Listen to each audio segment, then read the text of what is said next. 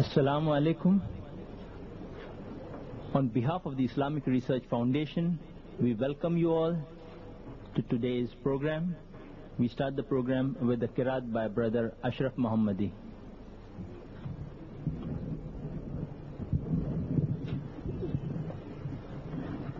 Assalamu alaikum wa rahmatullahi wa barakatuh. أعوذ بالله من الشيطان الرجيم.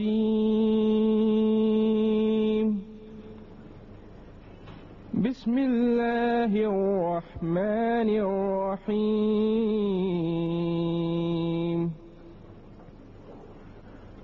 الذين يأكلون الربا لا يقومون إلا كما يقوم الذي يتخبطه الشيطان من المس.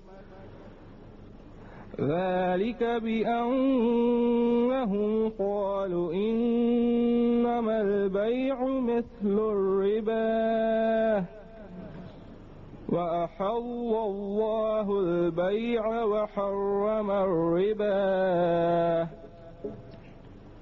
فمن جاءه موعظة من ربه فانتهى فله ما سلف وأمره إلا الله ومن عاد فأولئك أصحاب النار هم فيها خالدون. يمحق الله الربا ويربي الصدقات والله لا يحب كل كفار أثيم.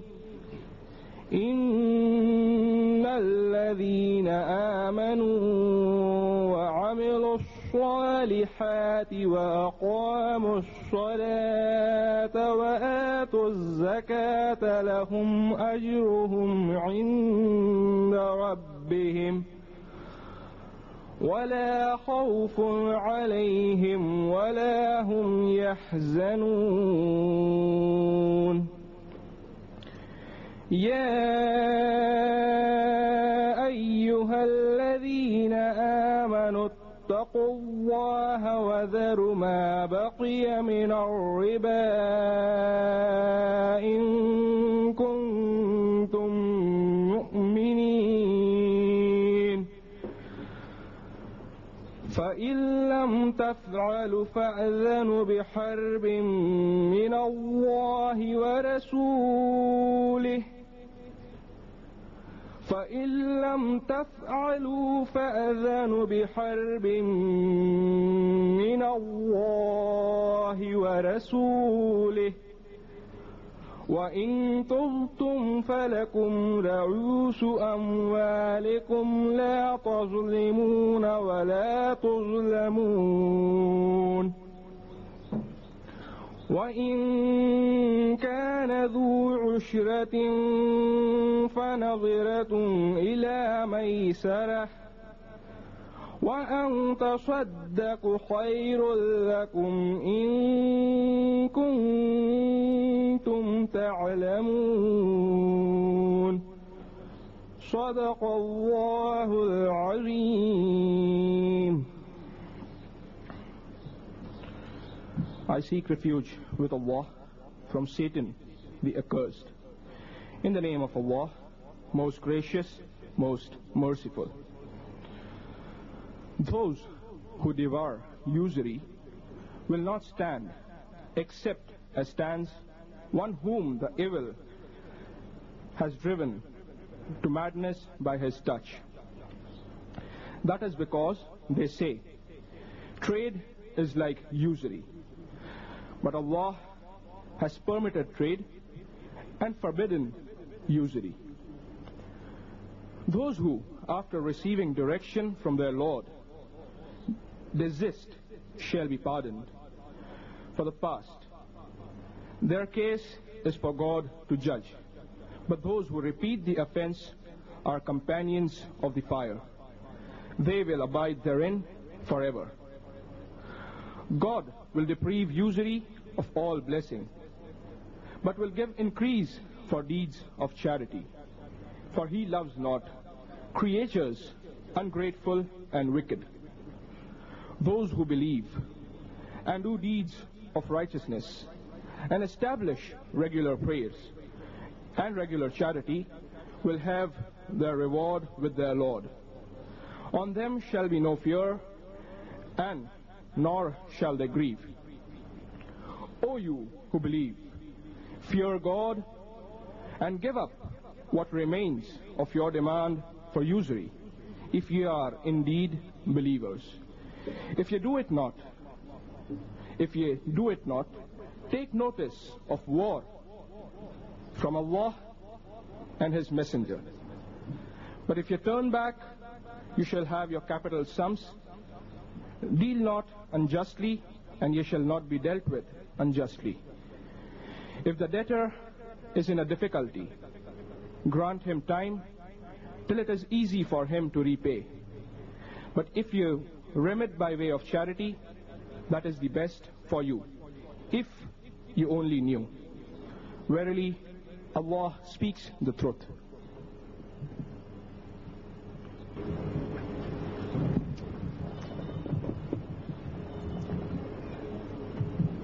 Assalamu alaikum. Those who have come in a bit later, I welcome you all to today's program once again.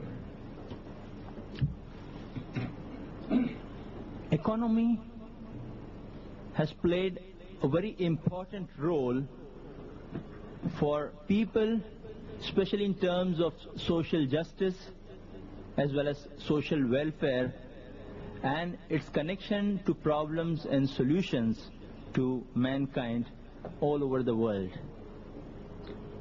In this context, we at the Islamic Research Foundation, dealing on various topics where there has been a great rethinking going on internationally, like women's rights, human rights,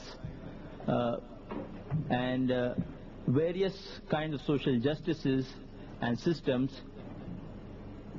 Economy is under close scrutiny as far as total solutions are concerned, because many of the international organizations like the World Bank and those of leading economists of the world have been after pursuit of total solutions, because at present what systems are going on in the world, they have been fraught with certain problems and inadequacies which, because of administrative excellence, have been covered up to quite an extent.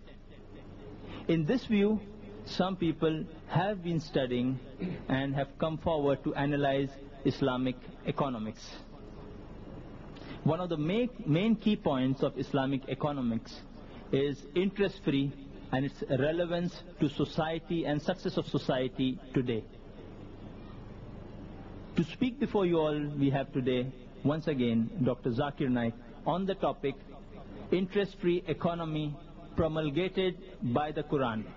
He'll basically be talking on the principles, and we will have a question-answer session after that, where we review the implementation. There are two factors which come into play when we study any system. One is the basic principle or the program, and the second is how you're going to implement it.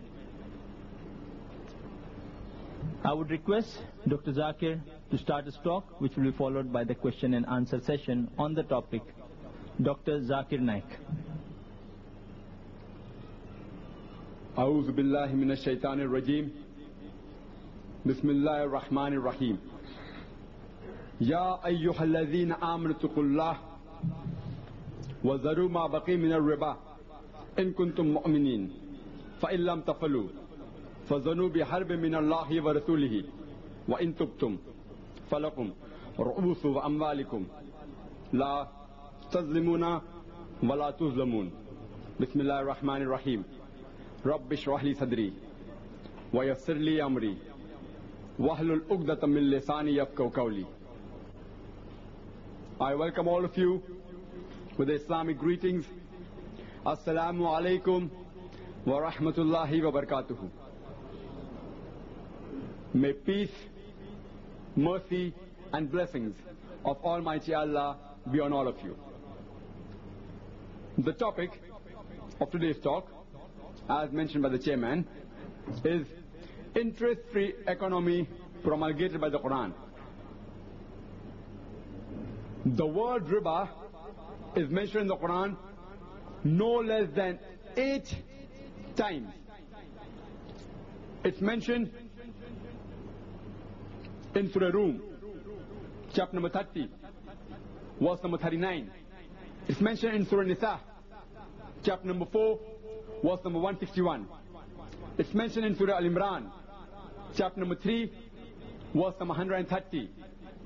It's mentioned thrice in the verse of Surah Baqarah, chapter number 2, verse number 275, and in Surah Baqarah, chapter number 2, verse number 276, and in Surah Baqarah, chapter number 2, verse number 278.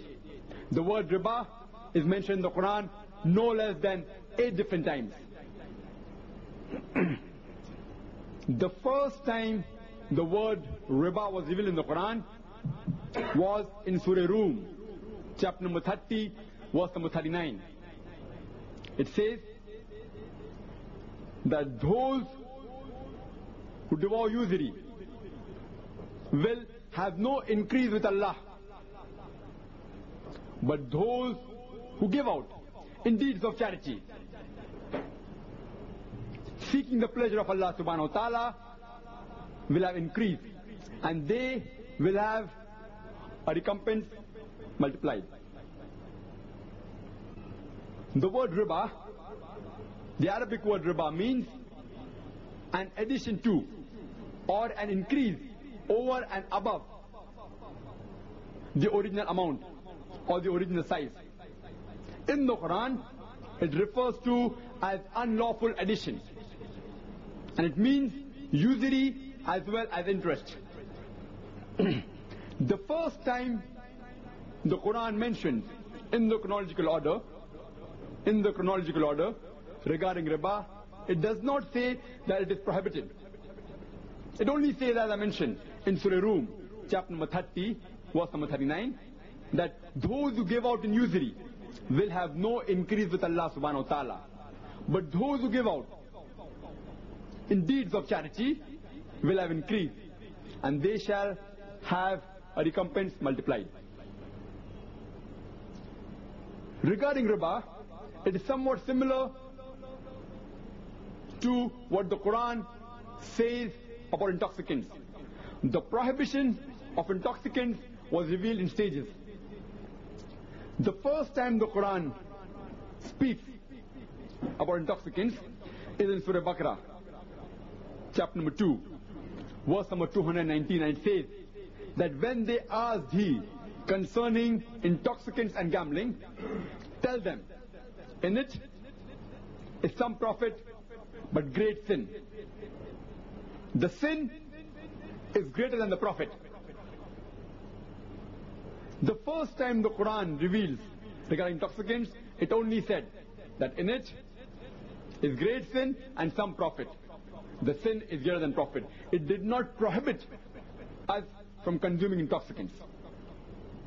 Later on, the second verse of the Quran to be revealed regarding intoxicants was of Surah Nisa, chapter number 4, verse number 43, which says that approach not your prayers with a mind befogged.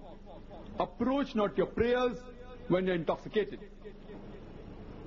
Finally, later on it was revealed regarding the prohibition of intoxicants in Surah Maida, chapter number 5, verse number 90, which says, Ya ayyuhal ladhina amanu, O you who believe, innamal khamru wal maisuru, most certainly intoxicants and gambling, wal anzab wal aslamu, dedication of stones, divination of arrows, rujsum min amali shaitan, these are Satan's handiwork.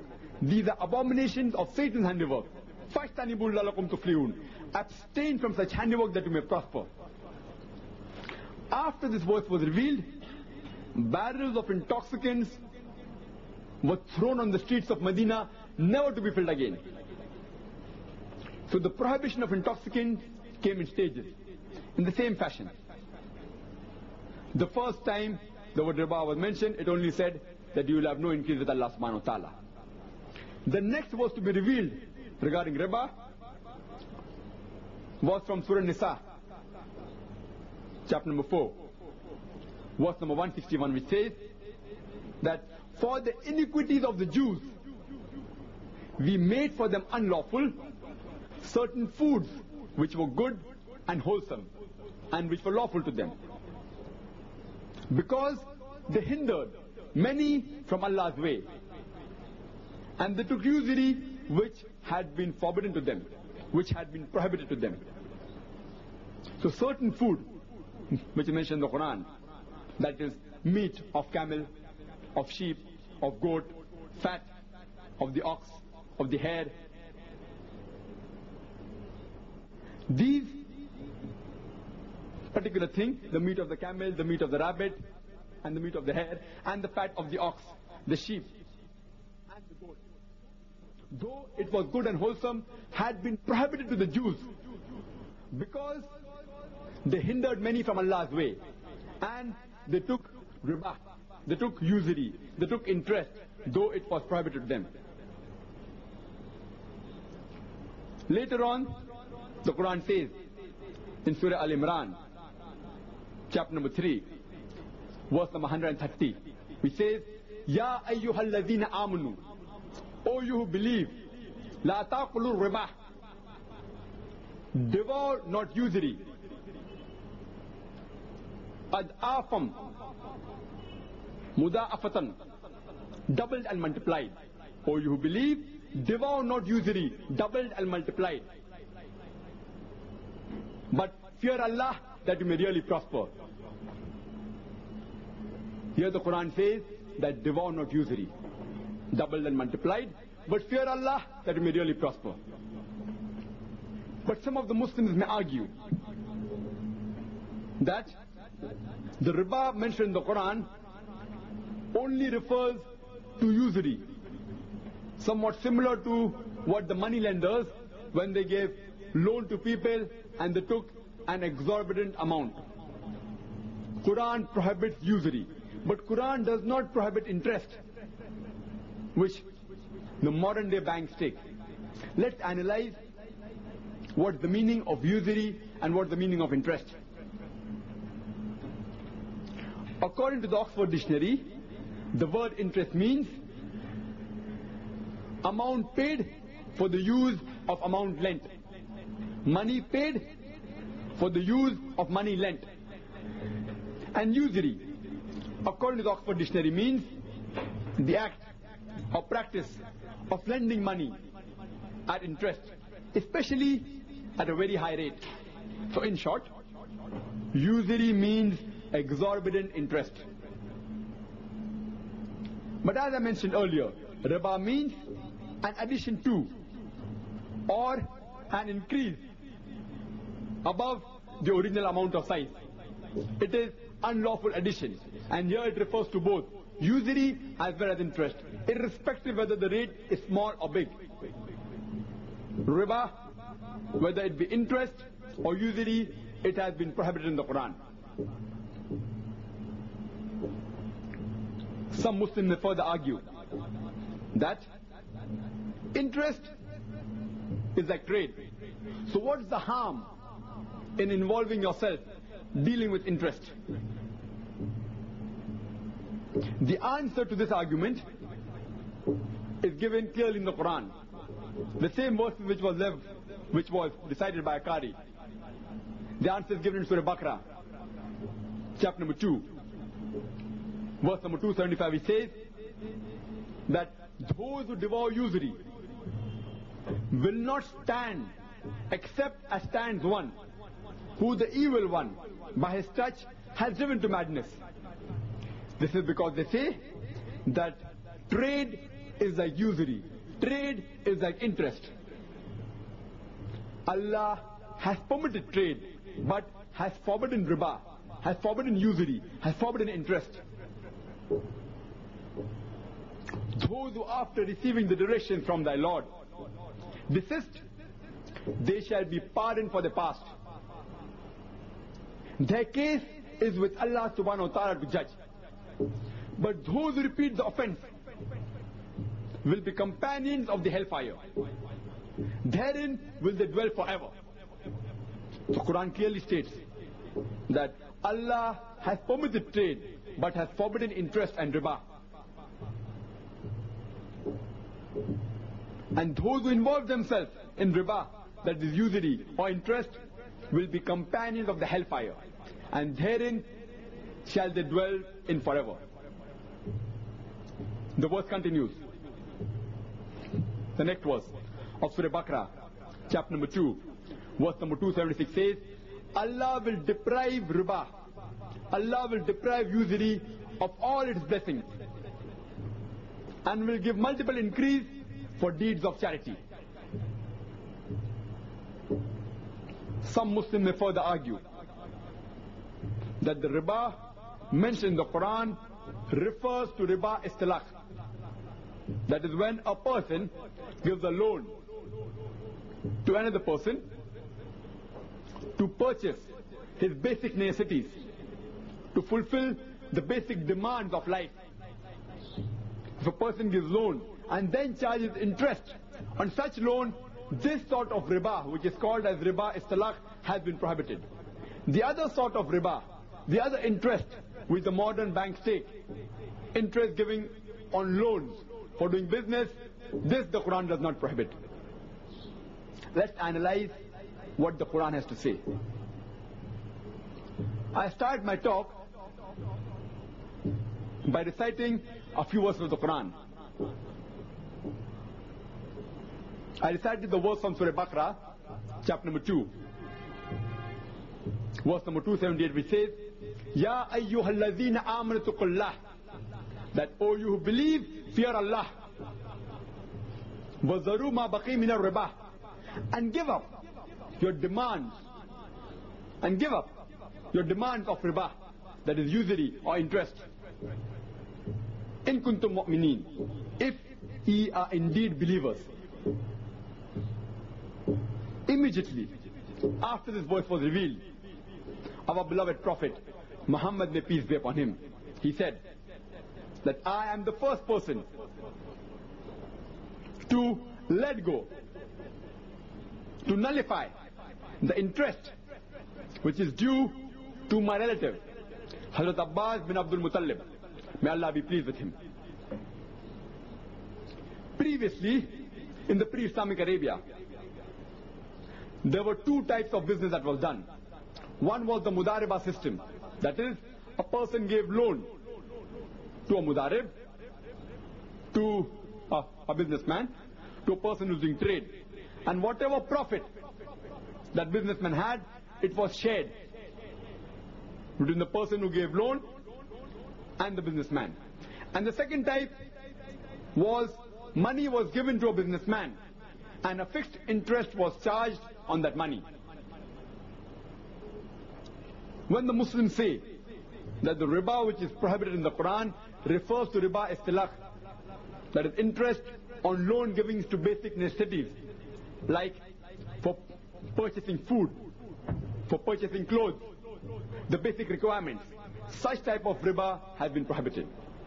The moment the verse of Surah Baqarah chapter number 2, verse number 278 was revealed, which said that give up your demands of usury, give up your demands of riba, give up your demands of interest.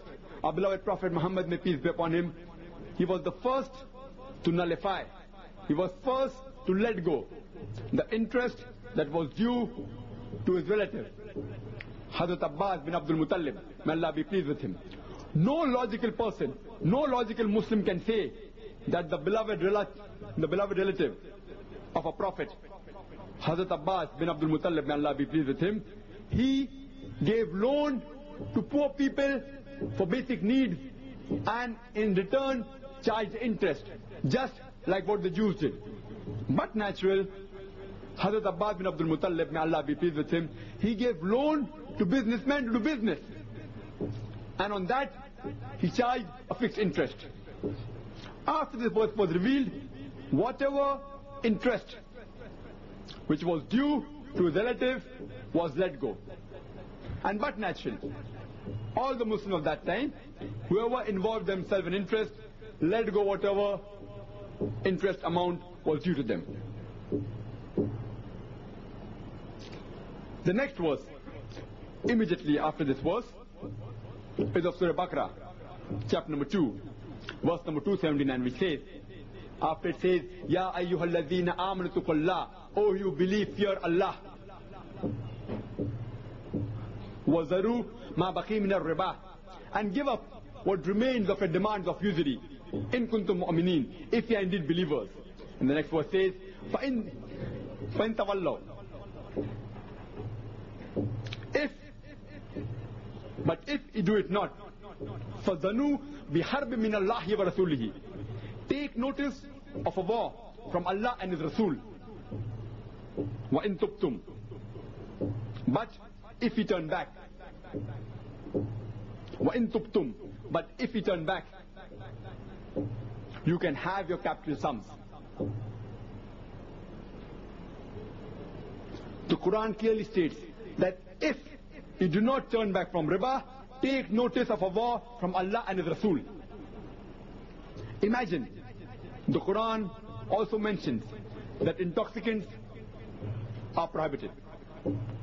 Gambling is prohibited.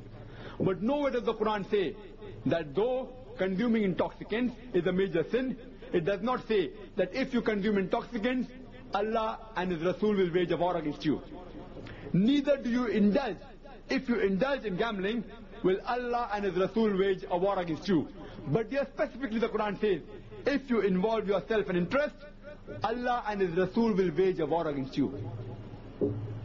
I want to know that which Muslim today in the world today, can challenge Allah and His Rasul for a war. I want to know which Muslim, which human being today in this world can challenge Allah and His Rasul for a war. If you involve yourself in interest, in usury, you are challenging Allah and His Rasul for a war. And the next verse of Surah Baqarah, chapter number 2, verse number 280 continues, that if the debtor is in difficulty, give him time to repay until it is easy for him to repay. But if you give it in deeds of charity, that is best for you. Regarding riba, the prohibition has also been mentioned in several hadiths. It is clearly mentioned in Sahih Bukhari, volume number 6, chapter number 48, 49, 50 and 51. That is hadith number 64, 65, 66 and 67. The first three hadiths, that's hadith number 64, 65 and 66 of volume 6 of Sahih Bukhari, says that Hazrat Aisha, may Allah be pleased with her, she narrated that after the last verses of Surah Baqarah was revealed to Allah's Messenger, may Allah be pleased with him, may peace be upon him, he went out and repeated that in the mosque and prohibited the trade of alcohol and liquor. And the last hadith, hadith number 67, says that the hadith was narrated by Ibn Abbas, may Allah be pleased with him, that the last verses of the Quran to be revealed were verses prohibiting riba. These 7 verses, that is from Surah Baqarah, chapter number 2, verse number 275 to verse number 281, were the last 7 verses of the Quran to be revealed. And immediately after the revelation, a few days later on, our beloved Prophet, may peace be upon him, he expired. That's the reason that the companions did not have much time to know the minute details of the implication of the Sharia. And it's mentioned in the commentary of Ibn Qasir that Hazrat Umar, may Allah be pleased with him, he said he had wished that the beloved Prophet had thrown more light on 3 things. One being riba, and the other two being Khilafah and Kalala. That is, how a property of a deceased person who has no relatives, how it should be divided, which is mentioned in Surah Nisa chapter 4 verse number 12. But from the hadiths you can come to know clearly, besides the mention in the Quran, it's also mentioned in the Sahih hadiths. If you read the index, that is the glossary of Sahih Bukhari in volume 1, under the topic of riba, it is said riba is of two types. Riba nasiya, that is loan given to a person for business and interest charged on that loan. And riba fadal, that is exchanging a superior quality of good in turn for a bigger quantity of inferior quality of good, irrespective it may be gold, silver, foodstuff, etc. And it says all types of riba are prohibited. The prohibition of riba is also clearly mentioned in Sahih Muslim in volume 3, in chapter number 623, hadith number 3845 to 3849. 5 hadiths which clearly mention in Sahih Muslim that riba is prohibited.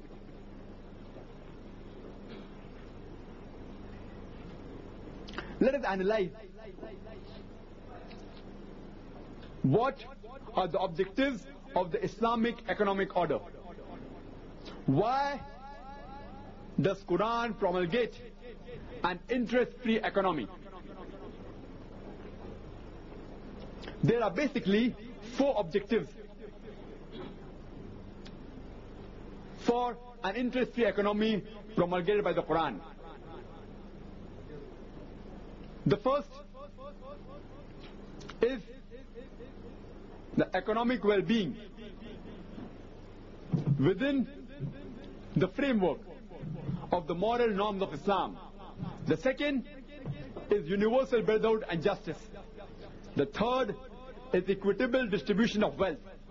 And the fourth is individual freedom within the context of social welfare. Let's analyze the first objective, that is economic well-being within the framework of the moral norms of Islam. The Quran mentions in Surah Baqarah, chapter number 2, verse number 68, that eat and drink of the sustenance provided by Allah subhanahu wa ta'ala and create no mischief or evil on the face of the earth. A similar thing is repeated in Surah Baqarah, chapter number 2, verse number 160, which says that eat of the produces of the earth and follow not the footsteps of the evil one, for he is to you an avowed enemy. It further mentions Surah Jummah, chapter number 62, verse number 10, that after the prayer is finished, disperse ye in the land to seek the bounties of Allah subhanahu wa ta'ala. From these verses you can realize that the Quran encourages the people to enjoy the bounties of Allah subhanahu wa ta'ala, to enjoy the good things which Allah has provided for you. It is mentioned in the hadith narrated on the authority of Al-Bayhaqi that the person who seeks the world lawfully to cater to the need of his family, to avoid begging and to be kind to his neighbor, will meet Allah with a shining face like the full moon. Begging has been discouraged in Islam. It's also mentioned in Sahih Bukhari, chapter number 2, volume number 2, page number 133, that the hand that is above is better than the hand that is below. It's also mentioned in the hadith of Ibn Majah, volume 2, page number 723. It says that the best income a person can earn is through his labor. So Islam encourages a person to enjoy the bounties of Allah subhanahu wa ta'ala and to work for his living and to refrain from begging. The second objective is universal brotherhood and justice.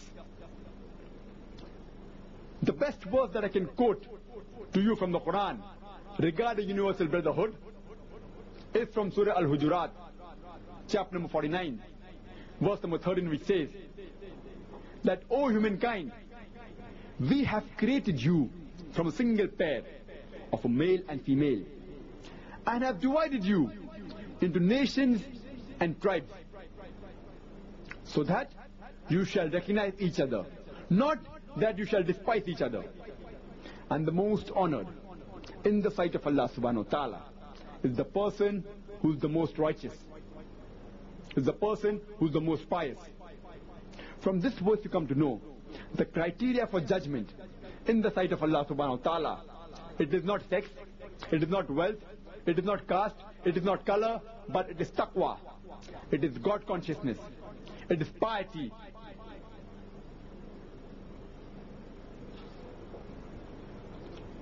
Further, we also come to know that during the speech of the farewell pilgrimage of Hajjatul Wida, our beloved Prophet Muhammad, may peace be upon him, he said that no Arab is superior to a non-Arab. Neither a white is superior to a black, except in righteousness, except in piety, except in God consciousness. The best word that I can quote from the Quran regarding justice is from Surah Nisa, chapter number 4, verse number 135, which says that, Ya ayyuhal ladhina amanu, O you who believe, stand out firmly for justice as witness to Allah subhanahu wa ta'ala, even if it be against yourself, against your parents, against your relatives, or the rich or poor, for Allah protects all. Means if you have to stand for truth, if you have to stand for haqq, if you have to give a witness to Allah subhanahu wa ta'ala, you can even go against yourself. You have to sacrifice your own interest. You can even go against your parents, against the relatives, or irrespective whether the person who you are going against is rich or poor. You have to stand firmly for justice as witness to Allah subhanahu wa ta'ala.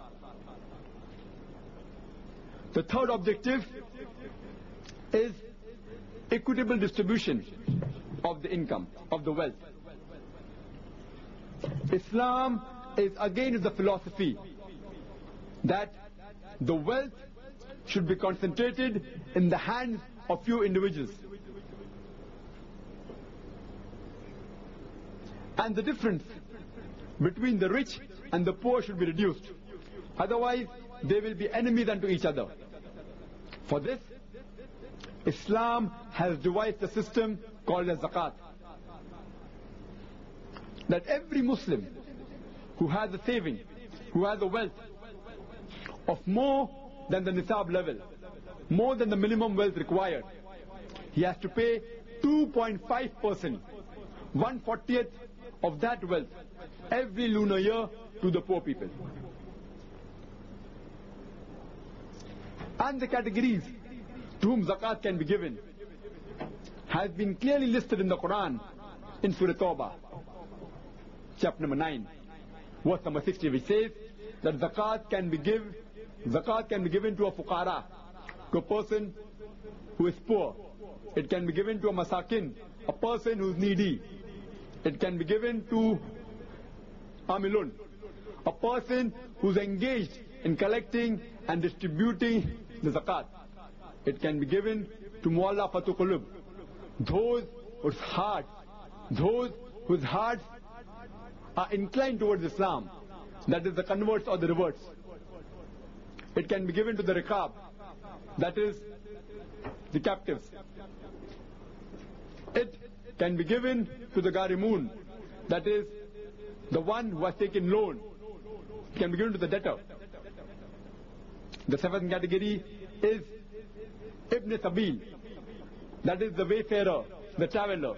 Even though he is rich, if he gets stranded in a foreign land, and if he does not have money to go back or for his sustenance, you can give him out of the zakat money. And the last category is Fi Sabilillah, in the way of Allah. And this last category is further subdivided. In this category of Fi Sabilillah, it can be given to a person who is giving religious education, person who is acquiring religious education, the person who is involved in doing jihad in the way of Allah, striving, struggling, doing holy war in the way of Allah. It can be given to a da'i. It can be also given to a person who is obtaining the secular education. The several categories. This system of zakat has been specified. The reason which is given in the Quran in Surah Al-Hashr, chapter number 59, verse number 7, to prevent the wealth from circulating amongst the wealthy and rich. The zakat has been devised to prevent the wealth from circulating amongst the rich and the wealthy. If every individual in this world practices the system of zakat, there will not be a single human being who will die of hunger in this world. Unfortunately, even the Muslims don't give the correct zakat that is due to them. They may give part of it, only a small percentage. If every Muslim in this world gives zakat correctly, there will not be a single Muslim below the poverty line. Islam teaches that to find lawful employment to the person who is unemployed and to give him a good remuneration for the work he does. The Quran also says that after a person dies, his wealth should be divided according to the guidelines laid in the Quran in Surah Nisa, chapter number 4, verse number 11, 12 and verse number 176.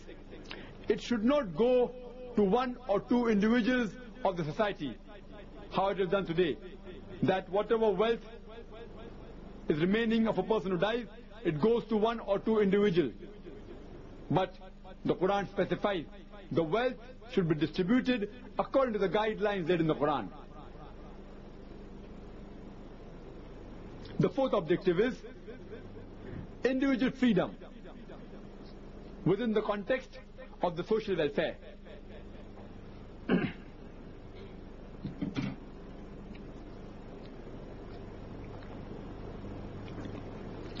According to Islam, a man is born free. No one, not even the state, can abrogate his freedom, nor subject his life to strict regimentation. Every individual is free as long as he does not overstep his freedom, as long as he does not harm the society. Because in Islam, the larger welfare of the society takes precedence over the individual freedom.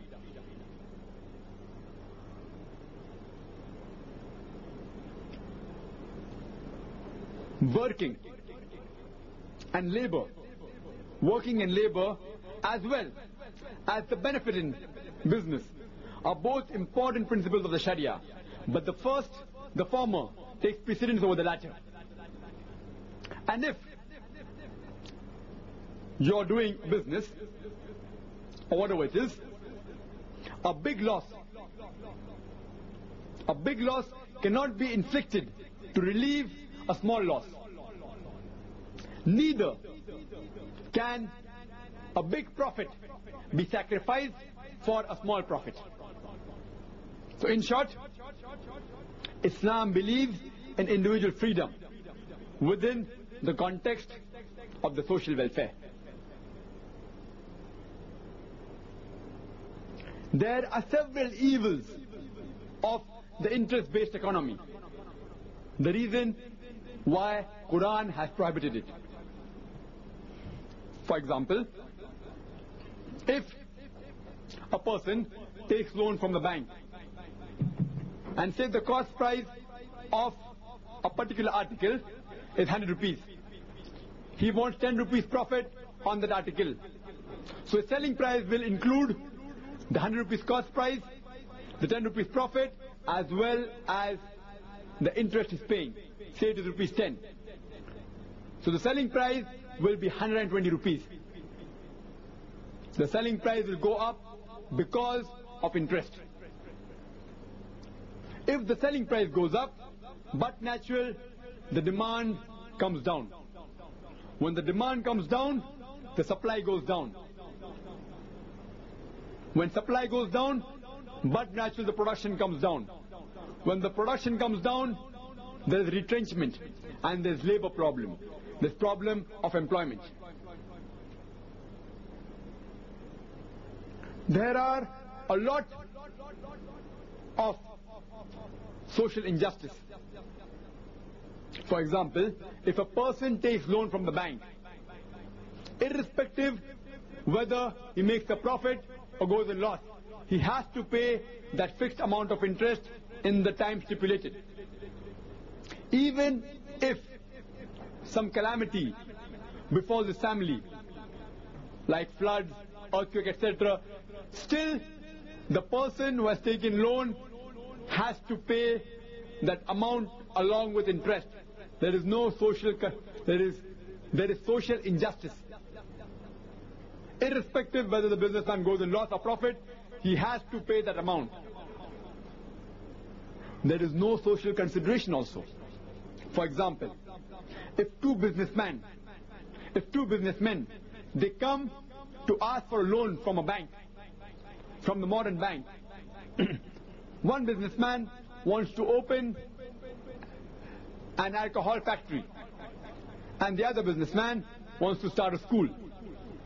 But natural, the person starting an alcohol factory will have better returns, and the loan given to him will be more secured, and he will give a higher rate of interest as compared to the other businessman who wants to start a school or an hospital. There is no social consideration. The modern bank is only interested in getting bigger returns. It's not bothered whether you open an alcohol factory or a gambling den or a school or a hospital. That's the reason that if you analyze in the 80s, most of the modern banks, they financed gambling dens. That's the reason you will find that hundreds and thousands of gambling dens had been opened in the 80s throughout the world. All the banks financed gambling dens, gambling dens, gambling dens. Though theoretically, the modern banker will tell you that even we have social consideration, and for name's sake, he may give a loan to a few social projects. But majority of his loans, if you analyze, are not based on social consideration. It's based on better interest. According to the modern banking, it encourages a person to store money. It encourages a person to keep the money idle. That you keep so much money in the bank and you get a fixed return of 10% or 12% every year. It encourages a person to store money. And lastly, the power is concentrated in the hands of few people. That is the bankers. That's the reason that a small percentage of people, that is a small community, that is the Jews, which are controlling the major modern banks of the world. Today they are controlling the full world. The power today is mainly in the hands of the Jews, because though they are negligible in percentage, they are controlling most of the modern banks. So because of the modern banking system, power is concentrated in the hands of few individuals. Same way, there are several benefits of the Islamic banking. Firstly, no interest is involved. It's based on profit and loss. So if a person wants to sell his good, it will only have the cost price and the profit. Instead of 120 rupees, his selling price will be 110 rupees. If the selling price comes down, the demand increases. If the demand increases, but natural supply increases. Supply increases, the production increases. And but natural, there is more labor for the people. And it encourages the people to work and to strive. It encourages a people to earn the living. It has social justice. That if a businessman takes a loan, if he goes in loss, the loss is shared by the bank.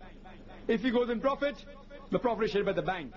And if he takes a loan, and if certain calamity befalls him, but natural, the Islamic bank gives him more time to repay, not like the modern bank. The more later you pay, you have to pay a bigger penalty. In the Islamic bank, they give more time. And many a time, if they find the situation very bad, they also let go of that loan. There is social consideration. You cannot give loan to any businessman who is doing any activity against the Islamic Sharia. Any activity which is causing harm to the society. For example, if a businessman wants to open an alcohol factory, and if he approaches an Islamic bank, irrespective, even if the businessman says, I will give you 100% of my profit, still the Islamic bank will not give a single pi loan to that businessman because he wants to start a project which is harmful to the society, which is against the Sharia. So in the Islamic banking, there is social consideration. And they encourages more. The Islamic bank, they encourage more of the projects which are beneficial to the society. For example, building of schools, building of hospitals, building of nurseries, etc. In short, the Islamic bank encourages the society to improve. In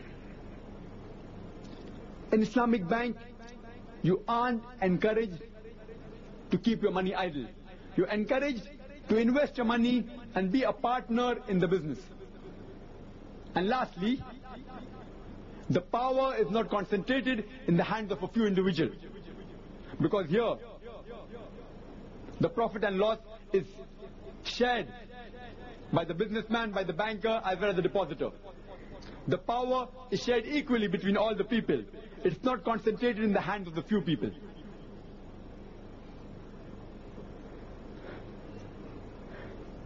The great philosopher Aristotle, he has given a beautiful definition of interest.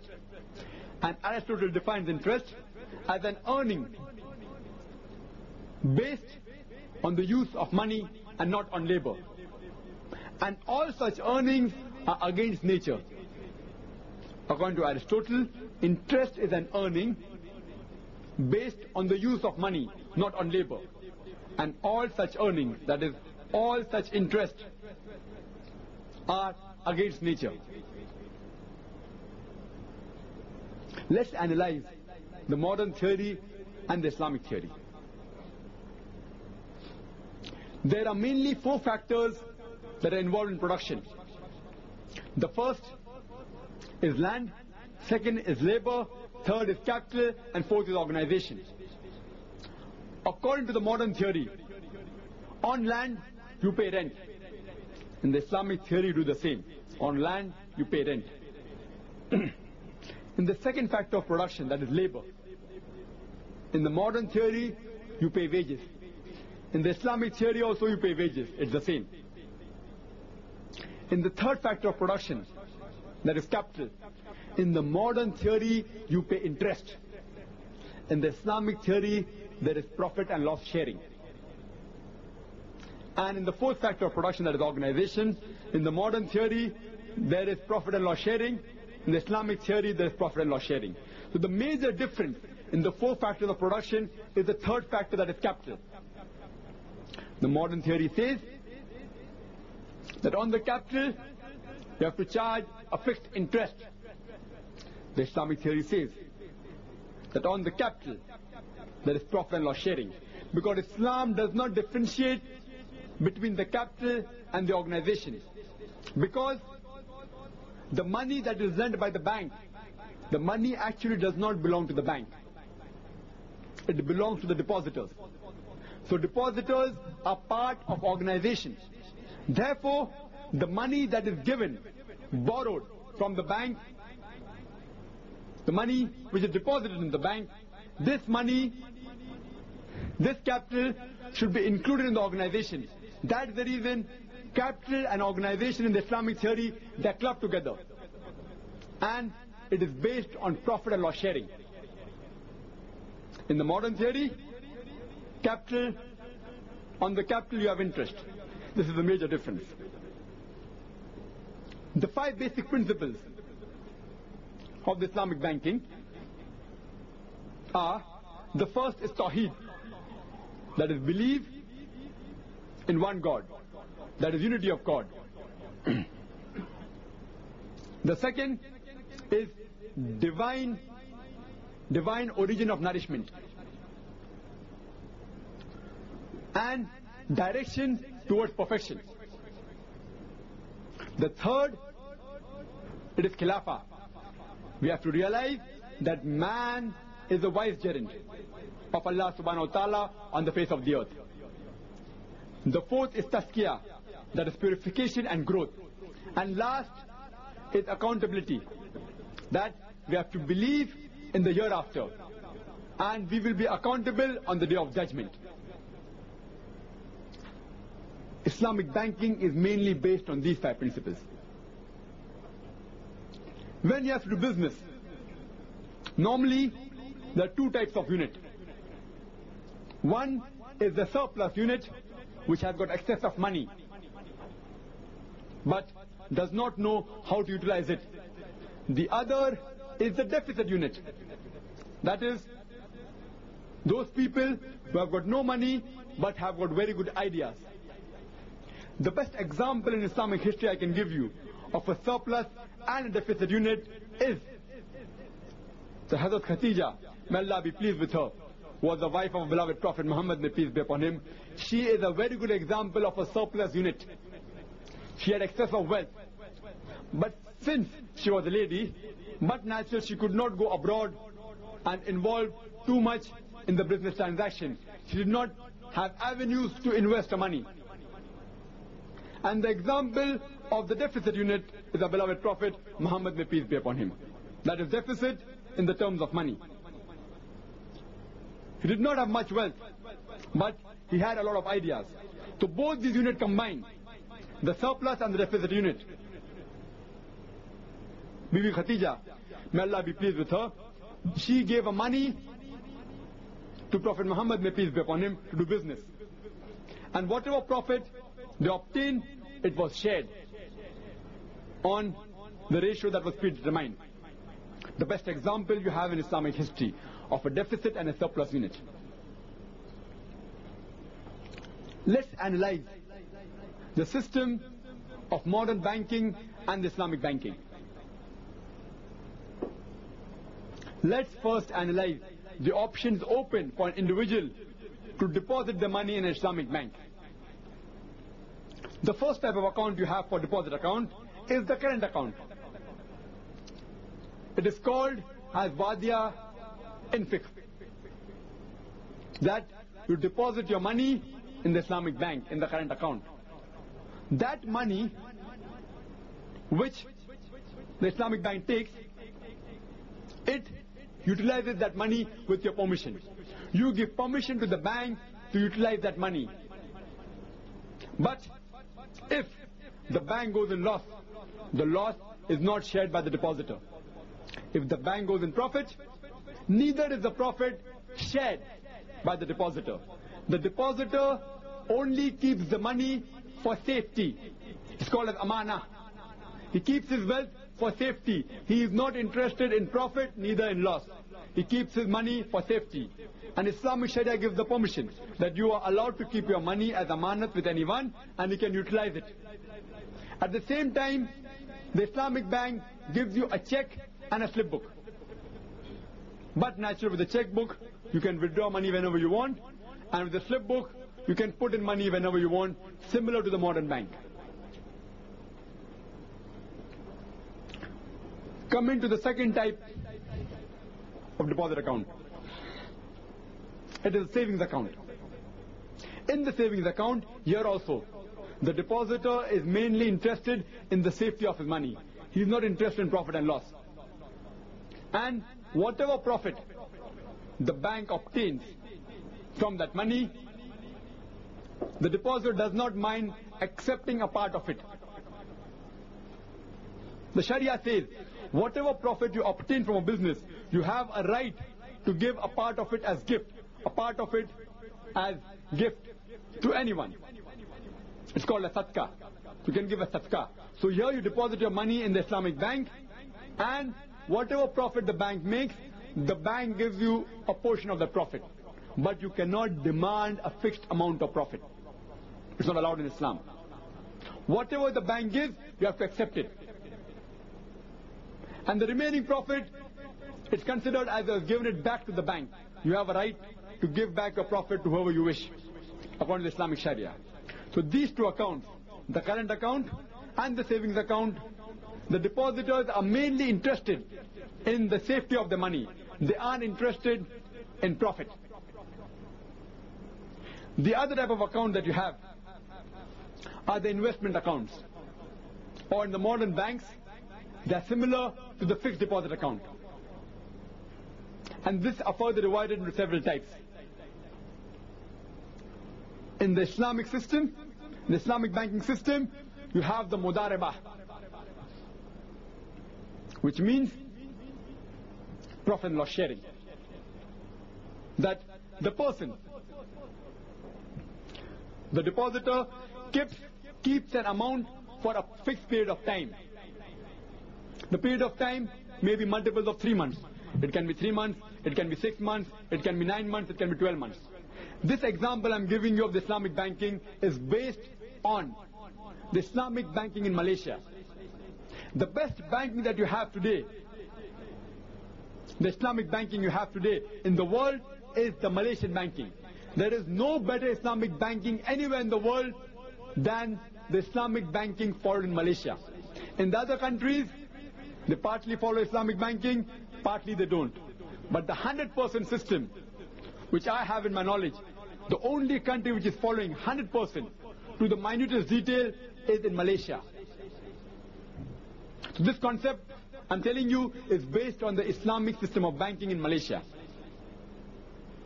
In this investment account, that's called a mudaribah, you keep a fixed amount of wealth for a fixed period, maybe for 3 months, for 6 months, 9 months, 12 months, or whatever it is, multiples of 3 months. Some banks keep it for multiples of 4 months.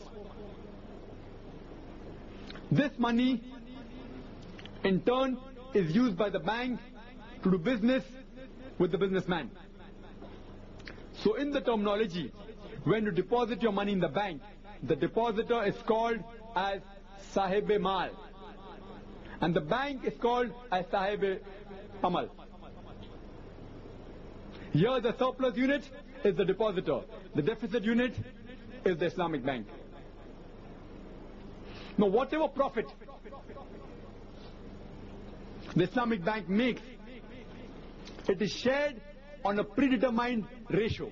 The profit which the Islamic bank makes, or the money you have deposited for the fixed period, it's shared on the ratio which is determined. In the Islamic banking of Malaysia, the ratio is 7 parts to 3 parts. 7 parts of the profit is given to the depositor, 3 parts of the profit is kept with the bank. Means 70% of the profit goes to the depositor and 30% the Islamic bank keeps for itself. For example, if you deposit 1,000 rupees in the Islamic Bank of Malaysia for 1 year, and the bank makes a profit of 100 rupees, so bank will give you 70 rupees of the profit and will keep 30 rupees of the profit. But naturally the capital also you get back, but the profit you will get 70%, 70 rupees, and the bank will give 30 rupees. If the bank makes a profit of 500 rupees, the bank keeps 30% of 500 rupees, that is 150 rupees, and gives you 70% of the profit. That is, gives you 350 rupees. So, bigger the profit, bigger is the share of the depositor as well as the bank. Lesser is the profit, lesser is the share of the depositor as well as the bank. It is profit sharing.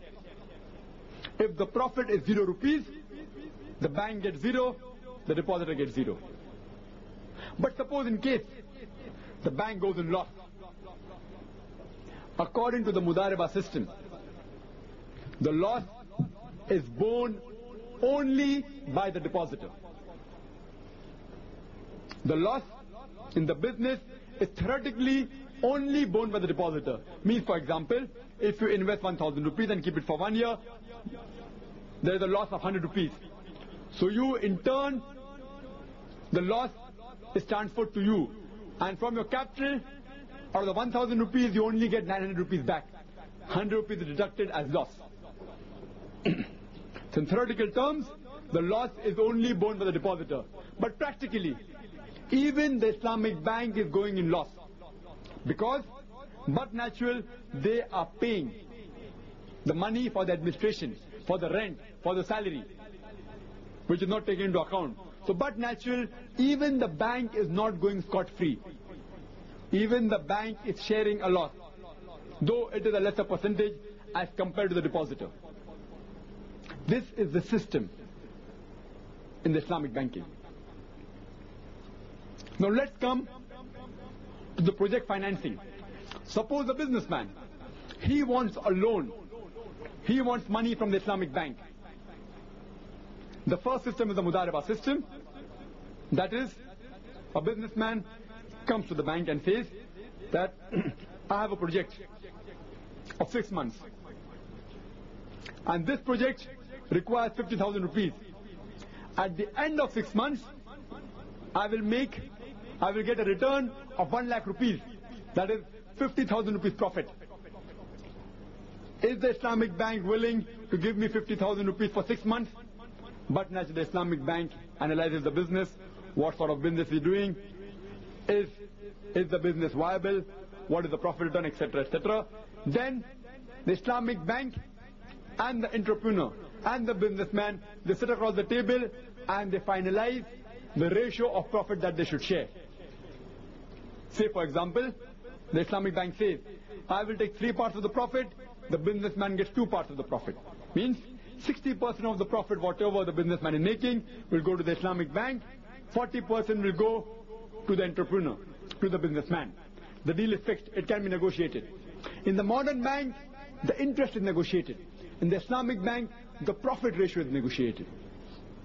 So the businessman says, I require 50,000 for doing business for 6 months. In that 50,000, also, if he's working for his business, his salary is included. If he's not working, if he employs other people only, his salary is not included. But if he also works, say for example, an average person working may require 2,000 per month. So he gets paid 2,000 per month from that 50,000 rupees. For 6 months it will come, 6 multiplied by 2,000, he gets 12,000 rupees at the end of 6 months. This is taken into account, and the remaining money, the remaining 38,000 of the 50,000 is utilized on buying of goods and the administration. So from the 50,000, even 12,000 salary of that entrepreneur for 6 months is taken into account. Now after 6 months, he makes a profit of 50,000. He gets the total return of 1 lakh rupees. But natural, the capital sum of 50,000 is given back to the bank. And the remaining 50,000 profit is shared on the profit ratio predetermined. Bank, Islamic bank, takes 60%. That is 30,000 rupees. And the businessman keeps 40%, that's 20,000 rupees. So at the end of 6 months, the businessman gets 20,000 rupees profit as well as 12,000 rupees salary for his labor. If instead of making 50,000 profit, the businessman makes 40,000 profit, so the bank takes 60% of 40,000. That is 24,000 rupees. And the businessman, he takes 40% of the 40,000. He keeps 16,000. If the businessman makes 60,000 profit, The bank keeps 60% of 60,000. That is 36,000 rupees as profit. And the businessman keeps 40%. That is 24,000 rupees of the profit. So bigger the profit, bigger is the share for the Islamic bank as well as the businessman. Lesser is the profit, lesser is the share for the businessman and the bank. But suppose the businessman goes in loss. The complete loss is borne by the Islamic bank. And the bank in turn passes that loss to the depositor. But technically, even the businessman going in loss for his thinking, for the time he has wasted 6 months, etc., he has been paid for the labor but not for the other charges, for his thinking, for his whatever ideas he had. Technically, even he is going in loss. The major difference in Mudaraba system is that the bank has no right to interfere with the management of the business of the entrepreneur. It can take accountability every month, every week, no problem, how the business is running. But it can't interfere with the management. Suppose the businessman wants to build a building of 10 stories. So the bank cannot say, instead of 10 stories, build more, 12 stories. You can't interfere with the business. Instead of using A-grade cement, you use B-grade cement for more profit. The bank cannot interfere with the management of the businessman in the Mudaraba system. The second type of trading is called as a Musharika system. It's called as partnership. In this, the bank has a right to interfere with the management of the business. It can give guidance. It can tell that instead of producing a particular article, you can produce another article. Instead of building a 10-story building, you build a 12-story building. In this system of Musharika, the businessman has got part of the capital. The part of the capital it takes from the bank. Now, depending upon the ratio of investment, suppose both have paid 50%. 50% capital is paid by the businessman, 50% capital is paid by the bank. Whatever profit is there is again shared in the ratio which is predetermined. Say for example, it's 50%, 50%. Whatever profit the people make, 50% goes to the bank, 50% goes to the businessman. If there is loss, the loss is also shared on a predetermined ratio. In the Mudaraba system, the loss is completely borne by the bank. In the Musharika system, the loss is shared on a predetermined ratio, though the ratio is different from the sharing of profit. Suppose the sharing of profit is 50% by the bank, 50% by the businessman.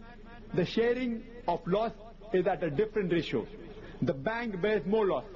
For example, the bank, if the business goes in loss, the bank will share 60% of the loss and the businessman will share 40% of the loss.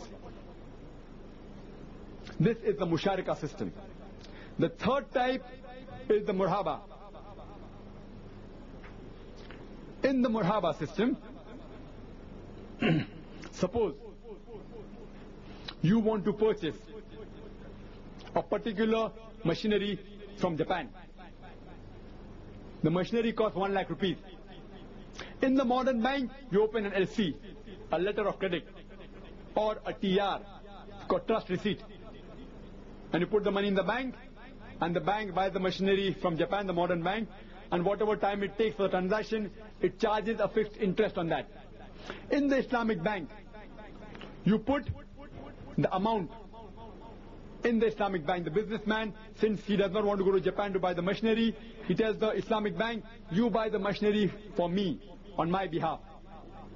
So you put that money as wakala in the bank, 1 lakh rupees, or whatever the amount is. You put, and the Islamic bank buys the machinery on behalf of the businessman. And the Islamic bank, when it gets the machinery, it has a right to charge a profit, a commission or service charge, whatever you call it. Say the Islamic bank says that we buy the machinery for 1 lakh rupees from Japan. When we give it to you in Bombay, we want 3,000 rupees profit. or 3,000 rupees commission, or 3,000 rupees service charge. Islam gives permission. It's called, in the Islamic terminology, as ujara. It's allowed in Islam. Profit is allowed. But this profit can be negotiable. The businessman can say, instead of 3,000, you take a profit of 2,500, or whatever it is. The profit is negotiable.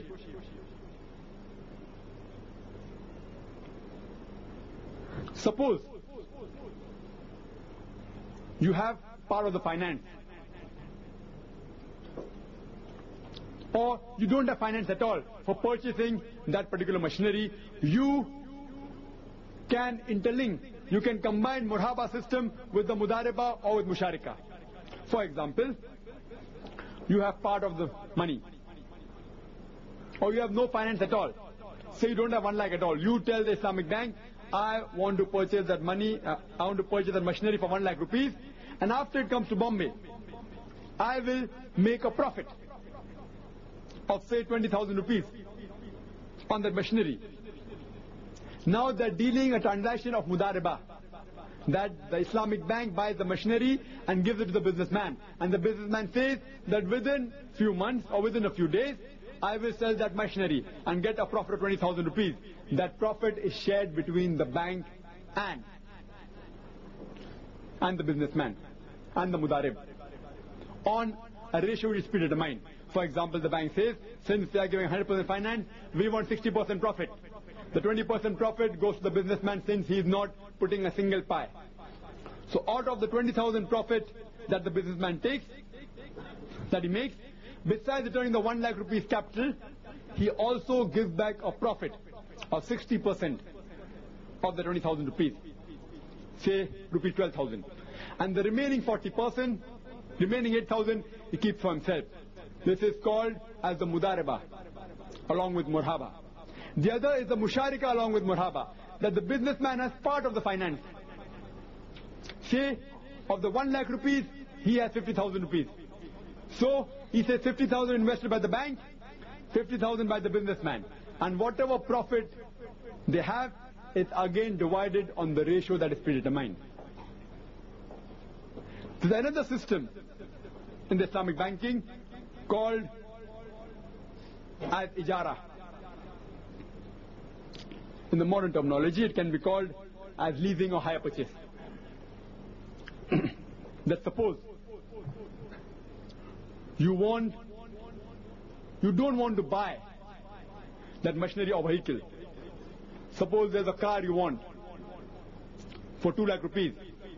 You don't want to buy it. You just want to rent it. So the Islamic bank says, we are willing to rent this vehicle, rent the Maruti car which cost about 2 lakh rupees to you. And the rent is based on the lifespan of that vehicle. Say suppose Maruti van or Maruti car can last for 5 years. And the Islamic bank says, I want a profit of 1 lakh rupees. So the cost price of the car, 2 lakh rupees, is added with the profit they want 1 lakh rupees, 3 lakh.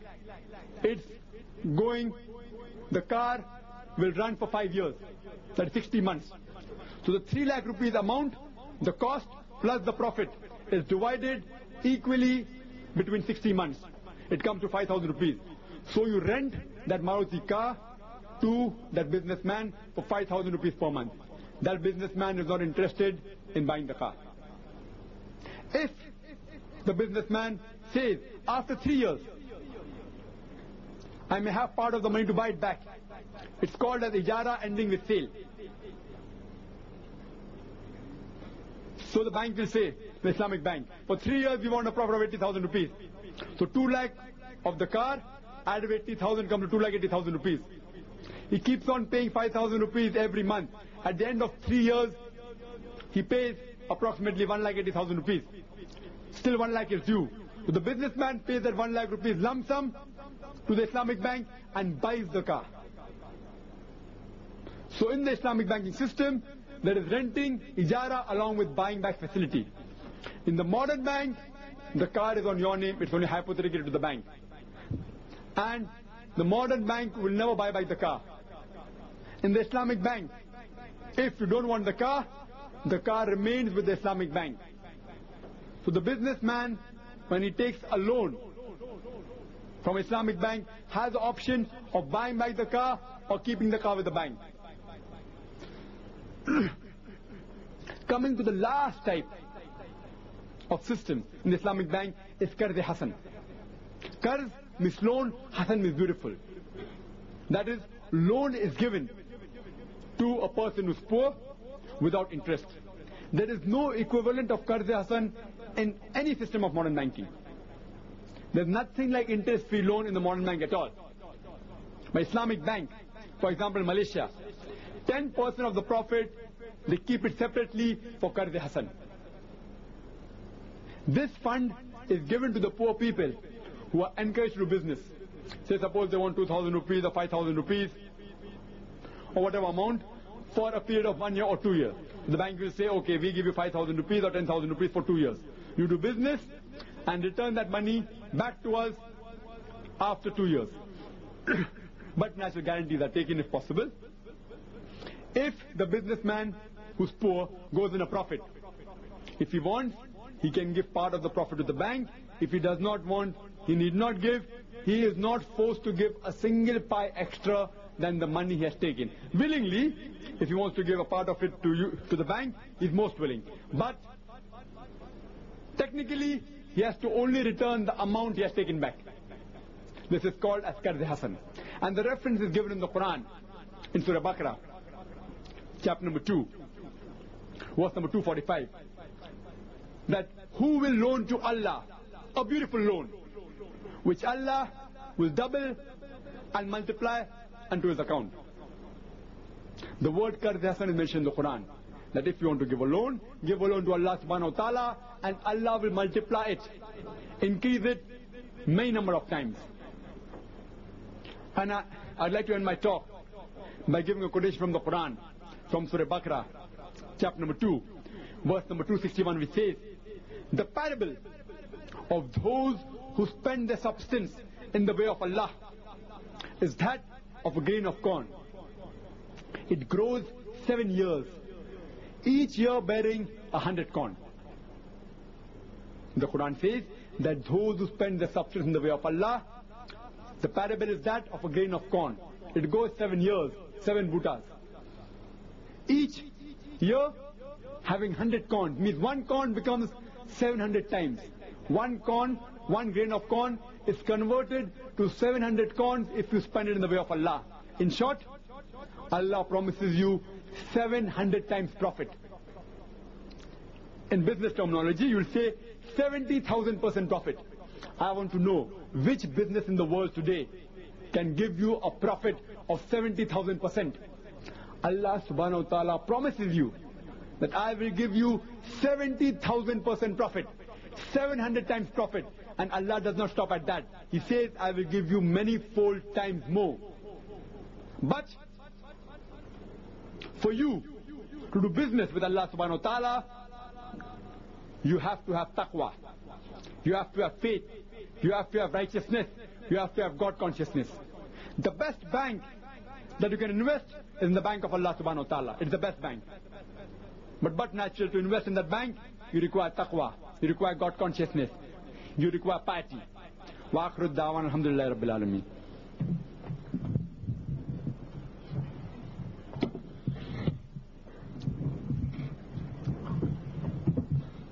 Thank you for that, Jazakallah khair, for that very educative talk on the subject of the day. Now we have the question and answer session, in which we have an open forum for the audience to put questions to Dr. Zakir Naik on the topic of the day, interest-free economy promulgated by the Quran. You may ask only one question at a time. Kindly be brief and to the point. This is a question answer time, not a lecture time. Put forward a question and you'll get a response to that. We have mic arrangements here. For the gents, we have Brother Imran who runs down the aisle with the mic. Anyone requiring to ask a question, would like to ask a question, may kindly raise his hand, and as per a direction he would be passing on the mic. In the ladies section, we would request the person coordinating there, Sister Farhat or whoever, to kindly tap 3 times on the mic there like this. So I know a questioner is ready there and we give them the opportunity. Or she could interject and request when appropriate. We start the question and answer session with the brother there in the center.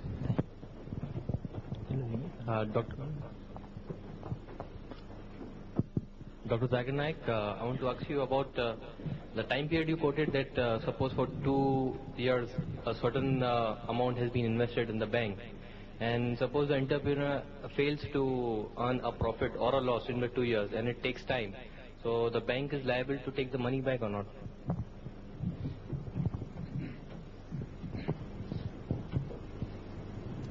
The brother posed the question that suppose the bank, Islamic bank, gives a particular amount for 2 years and that businessman fails to make any profit or loss in that 2 years, does the bank have the right to take back the money? It depends upon the condition. If the term fixed for the loan taken from the Islamic bank is 2 years, then the bank has a right to take back the money, irrespective whether it makes a profit or loss. But if the bank feels that if another 6 months is given to the businessman, maybe he will make a profit, the bank can surely extend the period to 2.5 years or to 3 years, depending upon how productive is the business. It depends on the discretion of the bank. Hope that answers the question.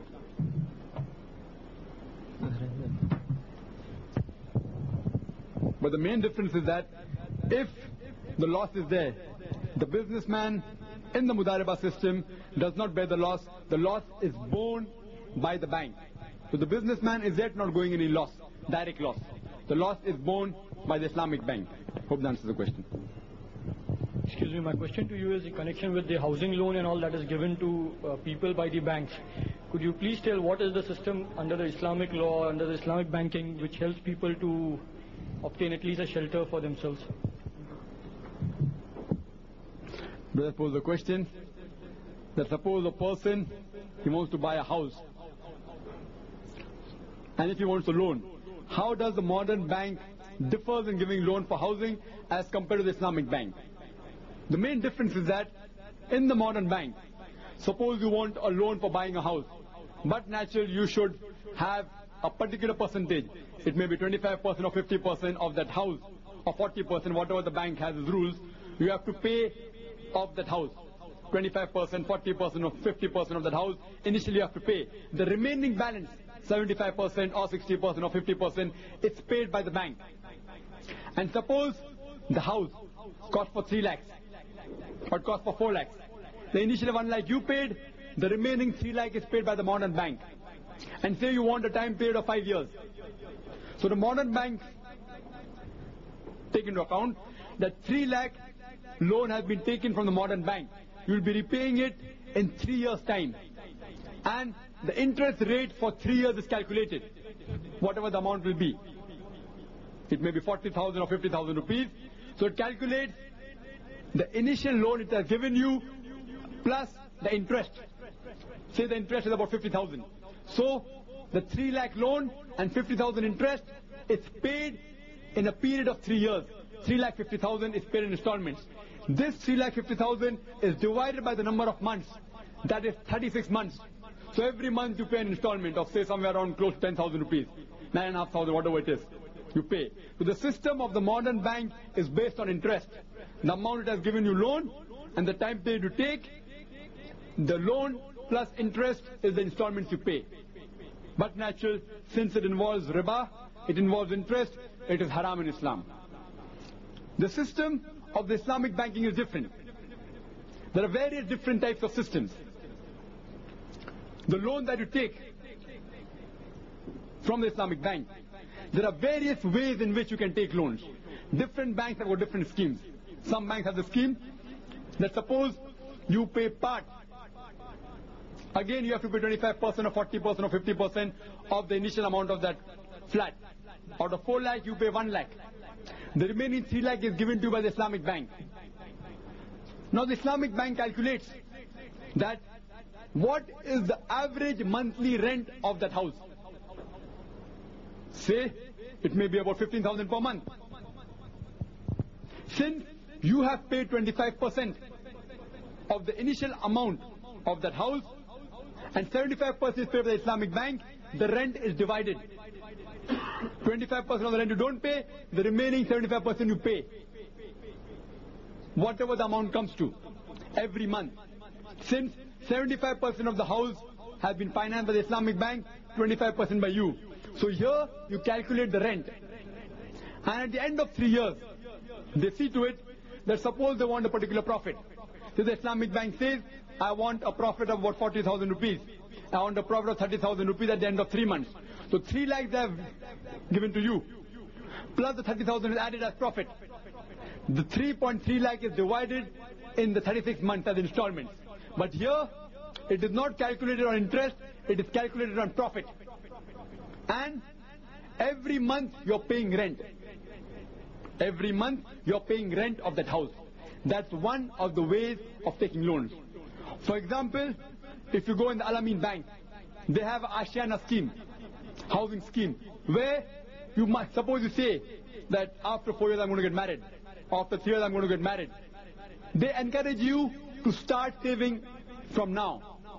So every month you can deposit either 1,000 rupees, 2,000 rupees or 3,000 rupees of that amount in the Al-Amin Bank. It goes in the Ashiana scheme. And whatever you deposit, it is invested in the Mudaraba system. And you get profit on that. So at the end of 3 years, every year you keep on depositing 3,000 rupees, whatever it is. At the end of 3 years, it becomes 3 multiplied by 36. It becomes more than 1 lakh rupees.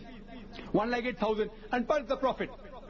With the profit it comes to 1,25,000 or 1,50,000.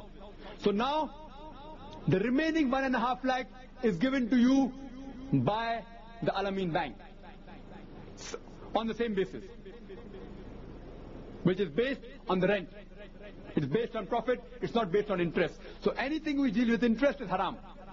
Anything we deal with profit and loss is allowed. Hope that answers the question.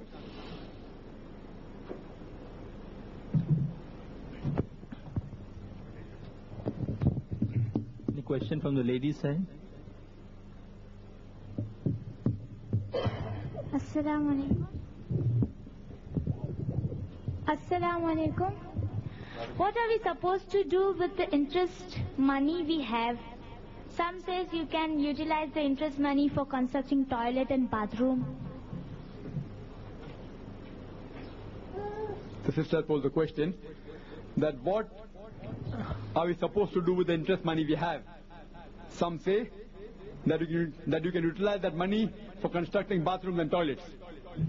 Firstly, as a Muslim, you should not involve yourself in interest at all. So if you don't involve yourself in interest, the question of you having interest money does not arise. You are not supposed to keep a single pie in any institute, in any bank which deals with interest.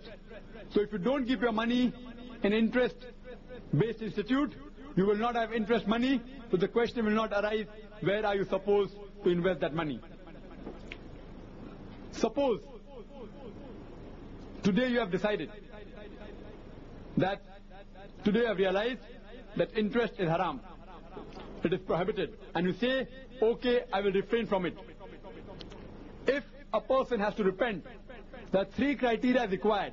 First, he should realize the thing he is doing is haram. It is prohibited. Second, he should stop it immediately. Third, he should not involve in it in future. So today if you realize that interest is haram, and if you have some money remaining with you, then I would say that spend it in the way of Allah. But if you say, I will keep my money in the modern bank in the fixed deposit, on the savings account, and whatever money I get regularly, whatever money I get every year, I will give it in the way of constructing toilets, constructing bathrooms. Some say you can spend it on footwear. From where they get this, I don't know. Interest is haram, and the money of that interest is also haram. I would like to ask a question. That suppose there's a person who's dealing in drugs, who's dealing in cocaine and brown sugar. since intoxicant has been prohibited in the Quran, he says that I have invested 1 lakh rupees in this business of cocaine, of drug, or I've invested 10 lakh rupees. After investing 10 lakh rupees, every month I get a profit of 1 lakh rupees. And that 1 lakh profit, since dealing in drugs is haram, I don't take a single pie of the profit. I spend that 1 lakh rupees for the poor people. Do you think it's allowed in Islam? But naturally it's not allowed. That since the consumption of intoxicants is haram, dealing in intoxicants is also haram. You can't say that as a compensation, whatever profit I've got, I spend it for good deed. It's not allowed. In the same fashion, you cannot say I will keep my money in a modern bank, in the saving account or fixed deposit, and whatever money I have, I will spend it on making chappals and building toilets. Same smuggler will say that after I make a profit of 1 lakh rupees, I will make 1 toilet in every locality. Do you think it's allowed? He may, in his business of dealing with drugs, he may have ruined hundreds and thousands of lives, which may be costing more than crores of rupees. This 1 lakh is negligible. So you can't compensate by saying, whatever money I have, I will spend it for building bathrooms or chapels. Interest is haram. You are not supposed to keep your money in any institute which involves with interest. So if you don't have the money, the question of spending it does not arise. But today, if you have decided that interest is haram, and whatever backlog you have, inshallah you can spend in the way of Allah, and Allah will accept it. I hope that answers the question. Next. Zakir Naik, you have very well proved that taking interest is prohibited in the Quran and Hadith. I do agree with it. But is giving interest also haram?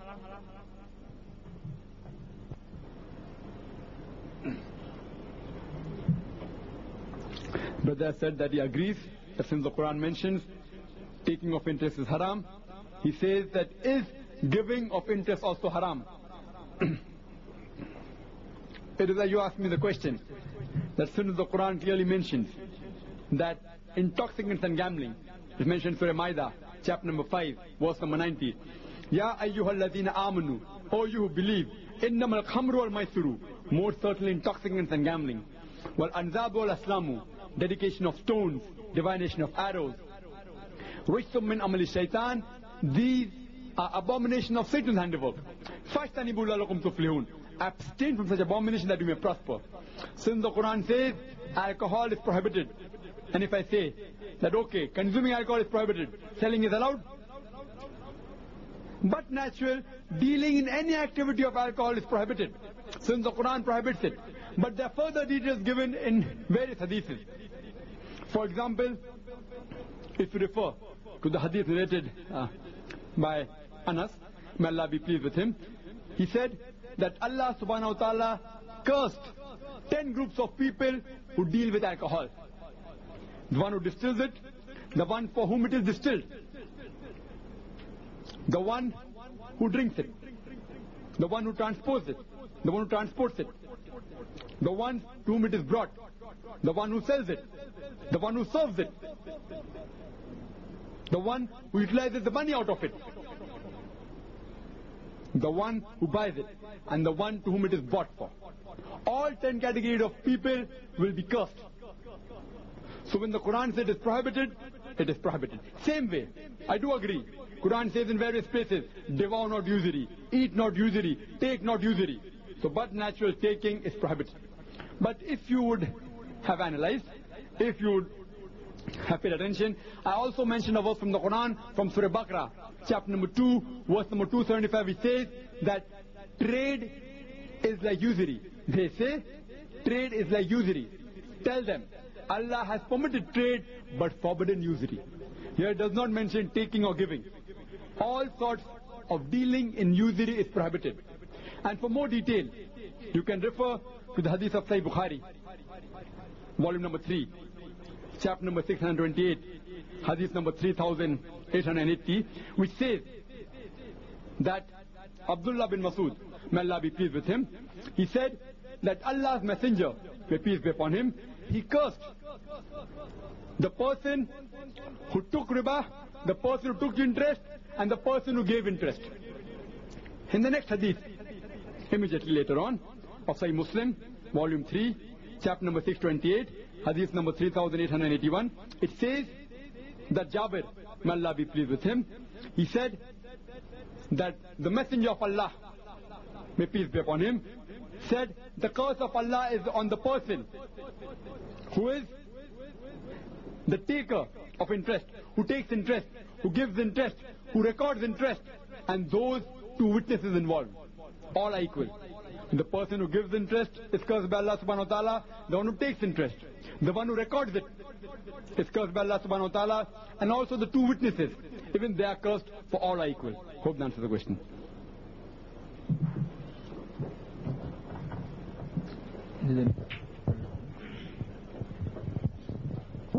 Hello.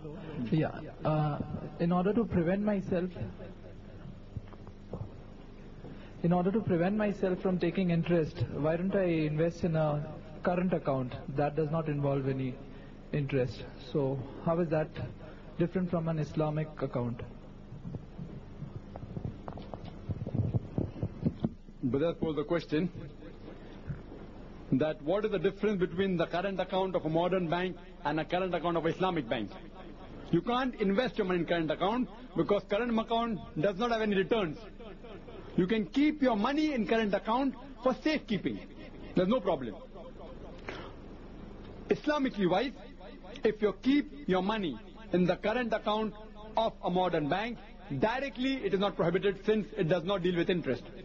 But logically, I can give you several reasons why keeping your money in the current account of Islamic bank is more beneficial than a current account of a modern bank. Firstly, though there is no returns in the current account of a modern bank or Islamic bank, there's no returns, no profit, no interest involved, but still, the money that you keep in the modern bank can be utilized for projects which are harmful for society. For example, making gambling dens, or making alcohol factories, all such projects. So in short, you are helping the bank to make the society more bad. If you keep your money in the Islamic current account of Islamic bank, not a single project will be financed which is harmful to the society. All the projects that they finance are permitted by the Sharia. So Muslim will be satisfied. But non-Muslim, he's not bothered with society. He's saying, I care a hand to the society that goes to the dog. I'm only bothered about the safety of my money. So what's the difference? Keeping the money in an Islamic bank and a modern bank. Just in case, if you keep your money in a modern bank, and if the bank goes bankrupt, according to the laws of the modern bank, the creditors of the bank get their money first. The depositors get later on. By the time the creditors are paid whatever is due to them, the money is exhausted. So if you keep your money in a modern bank, and if the bank goes bankrupt, there are high chances you will not get your money back. But if you keep your money in an Islamic bank, according to the Islamic Sharia law, the depositors get their money first. So if you keep your money in an Islamic bank, and even if God forbid that bank goes bankrupt, you will get your money back. Hope that answers the question. So even economically wise, keeping in the current account of a Islamic bank is more safer as compared to keeping in the current account of a modern bank. Hope that answers the question. The next question from the ladies' side.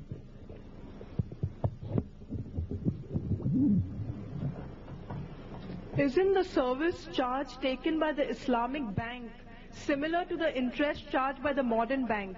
Is it in the same concept with the change of words to attract the Muslims?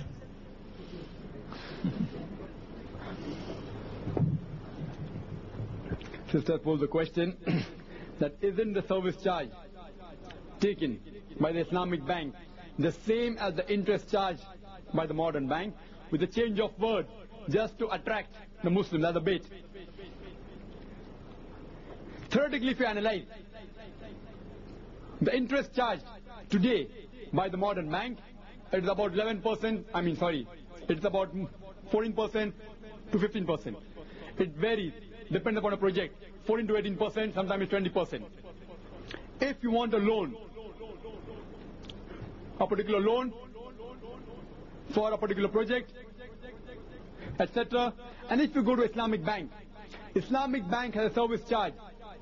Take for example the service charge charged by the Barakat investment. So the Baitul Nasar, the Barakat investment and Baitul Nasar. It is varying from 8% to 15%. It varies 8 to 15%. But in the past few years, it is somewhat similar to 14%. So even if you agree that 16% interest charged by the modern bank is somewhat similar to the 14% charged by the Islamic bank as service charge, it's one and the same. 19-20 ka farak hai. Difference of just a few percentage here and there. But the basic concept is the same. It is same as interest, only a change of words. First, you have to analyze that the service charge charged by the Islamic Financial Institute is based on the profit and loss which the Islamic bank has. It's not based on interest. In the modern bank, the interest rate is fixed. If it is 16, it will remain 16.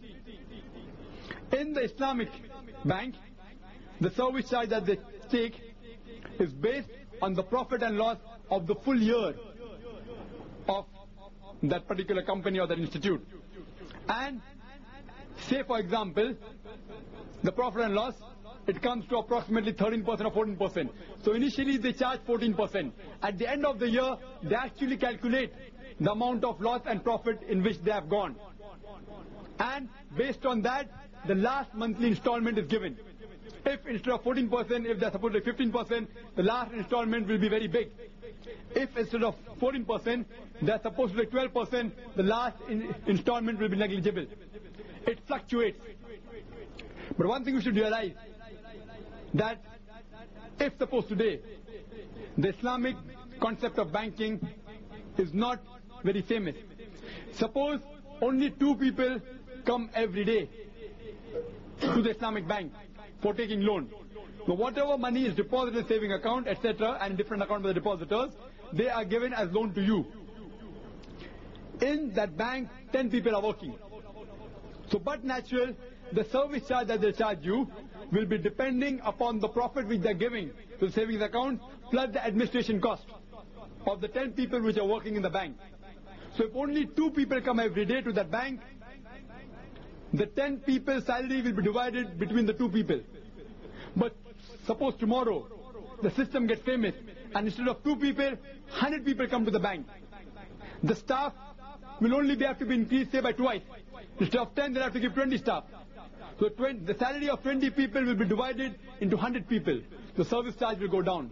So if more people have faith in the Islamic system of banking, but natural service charge will come down, and they're trying their level best to bring it to as low as 8 to 9%, which they will.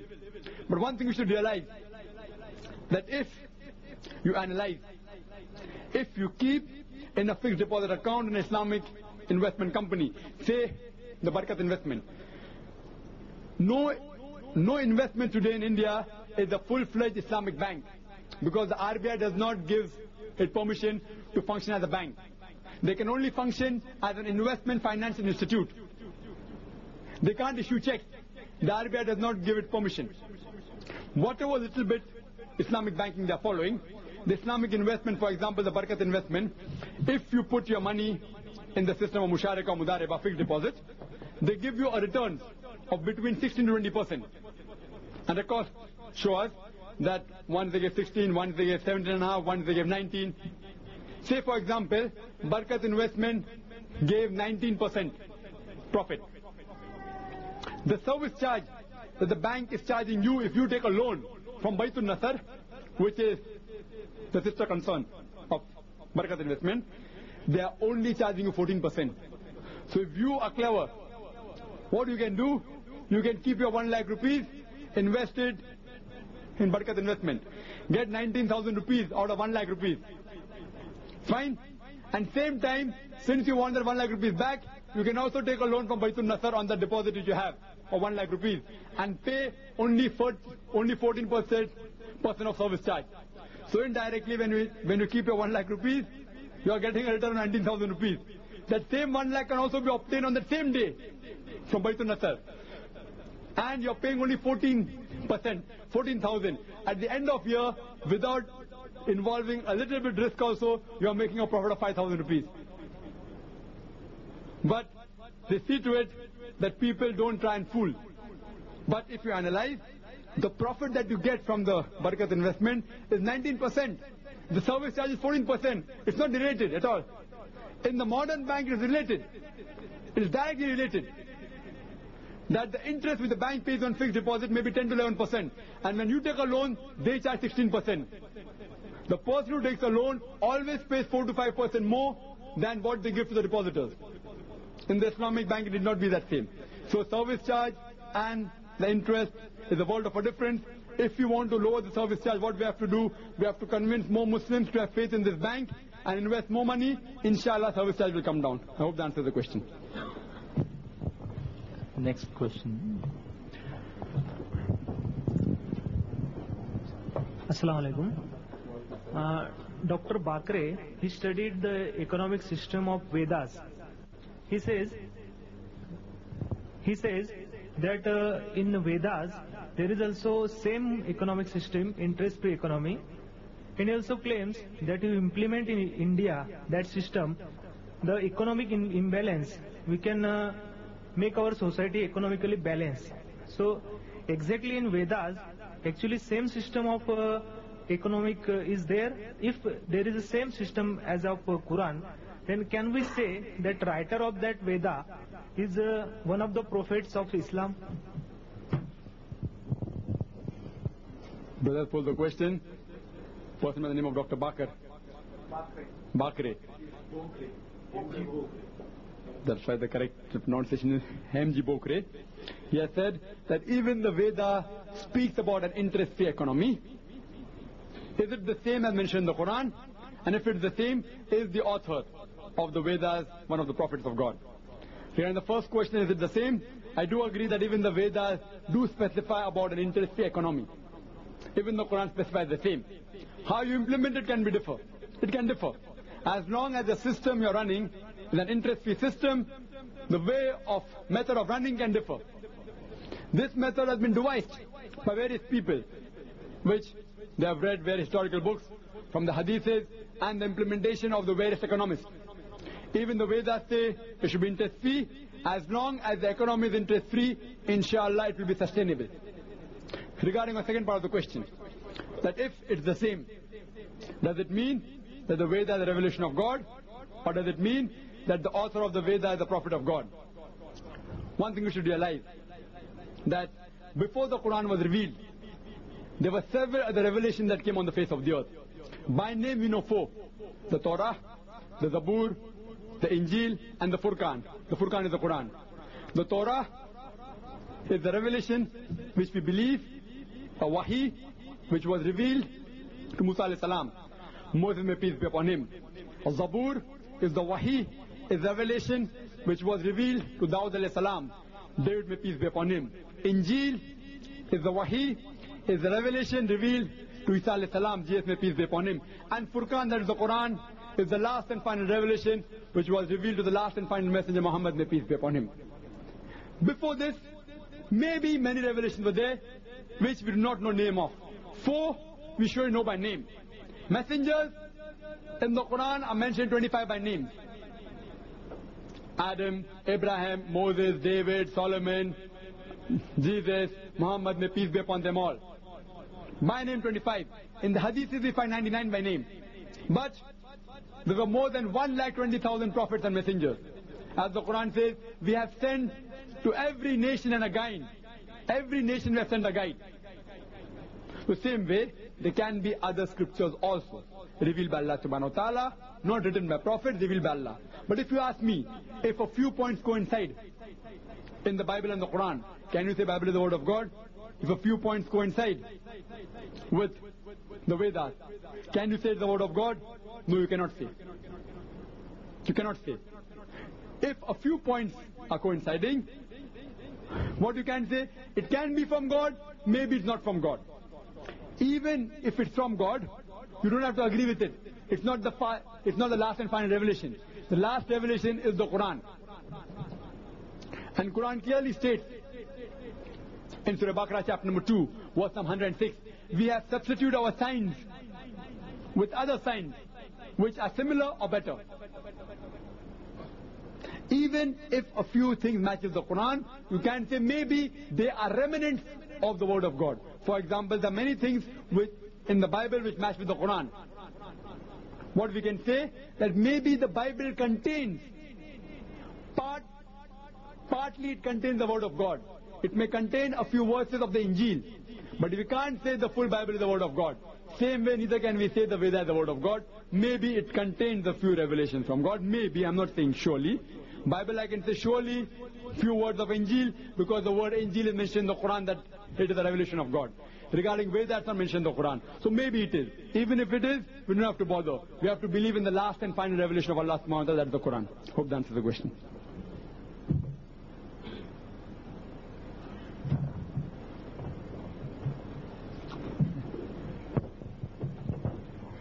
Dr. Zakir Naik, how about working in the bank?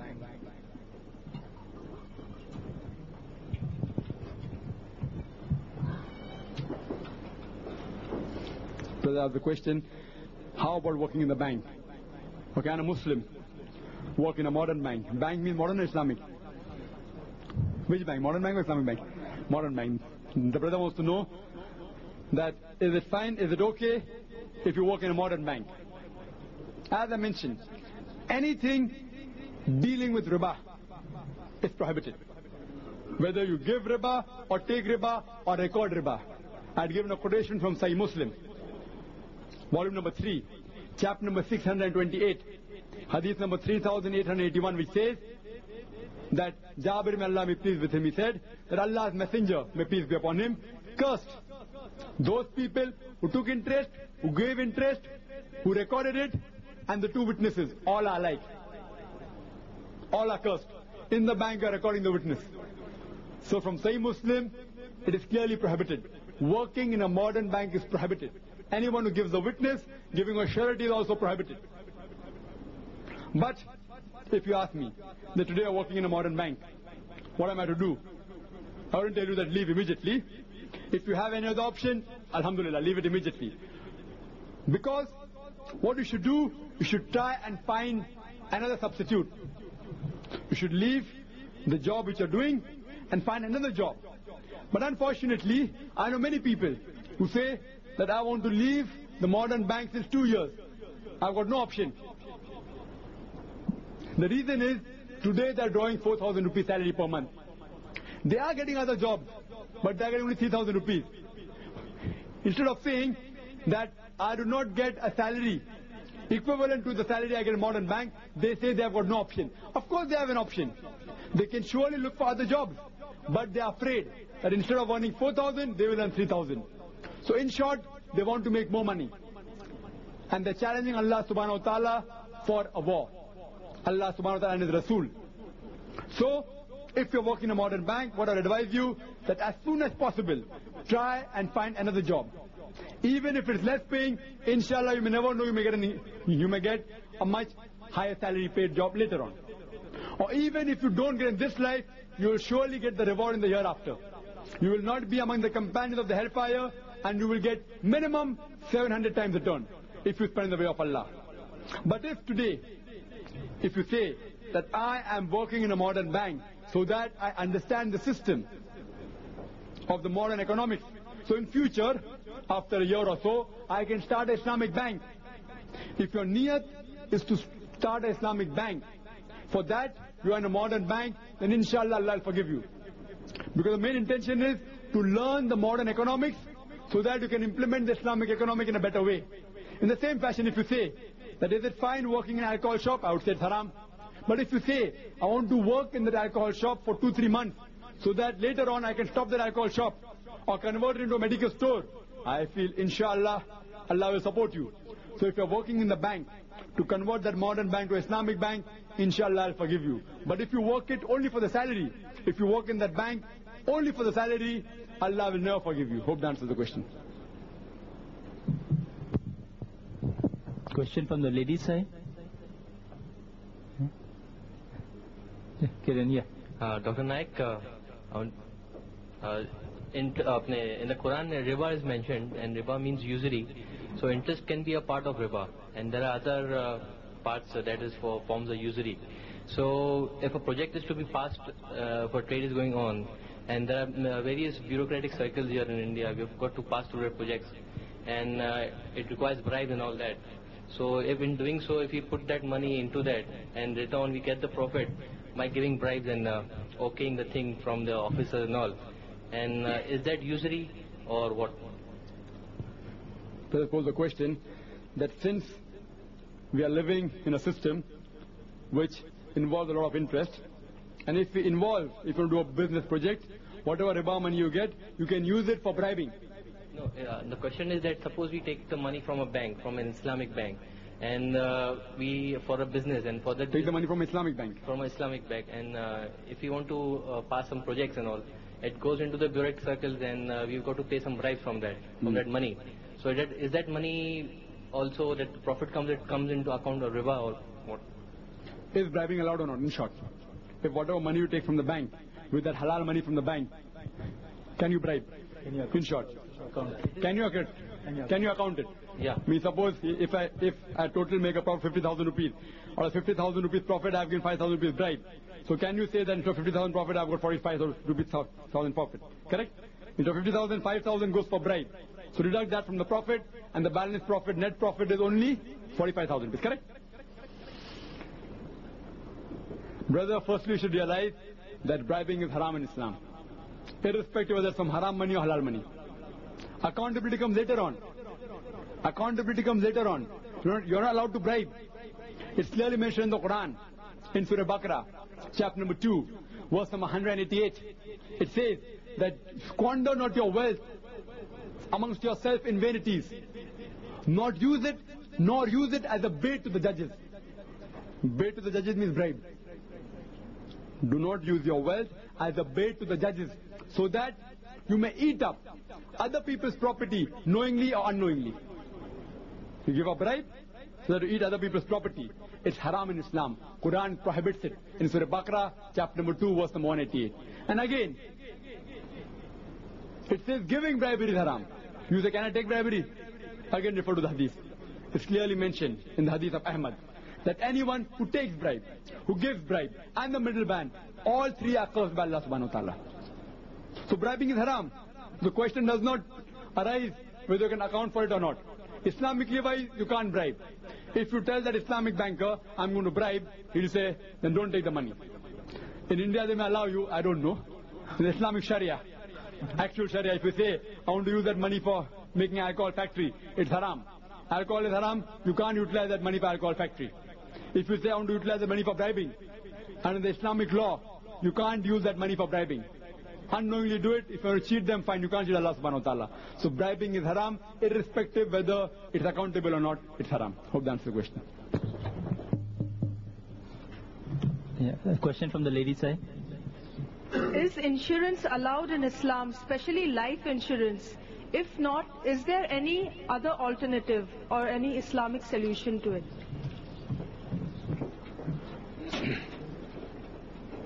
Sister posed the question that is life insurance allowed? Is insurance allowed? Especially life insurance.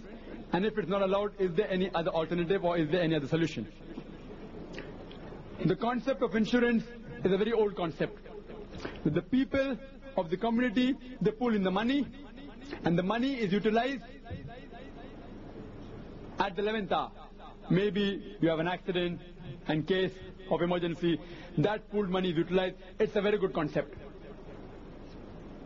But coming to life insurance, is it allowed? According to a fatwa given by Maulana Muhammad Abu Zahar of Egypt, he said that insurance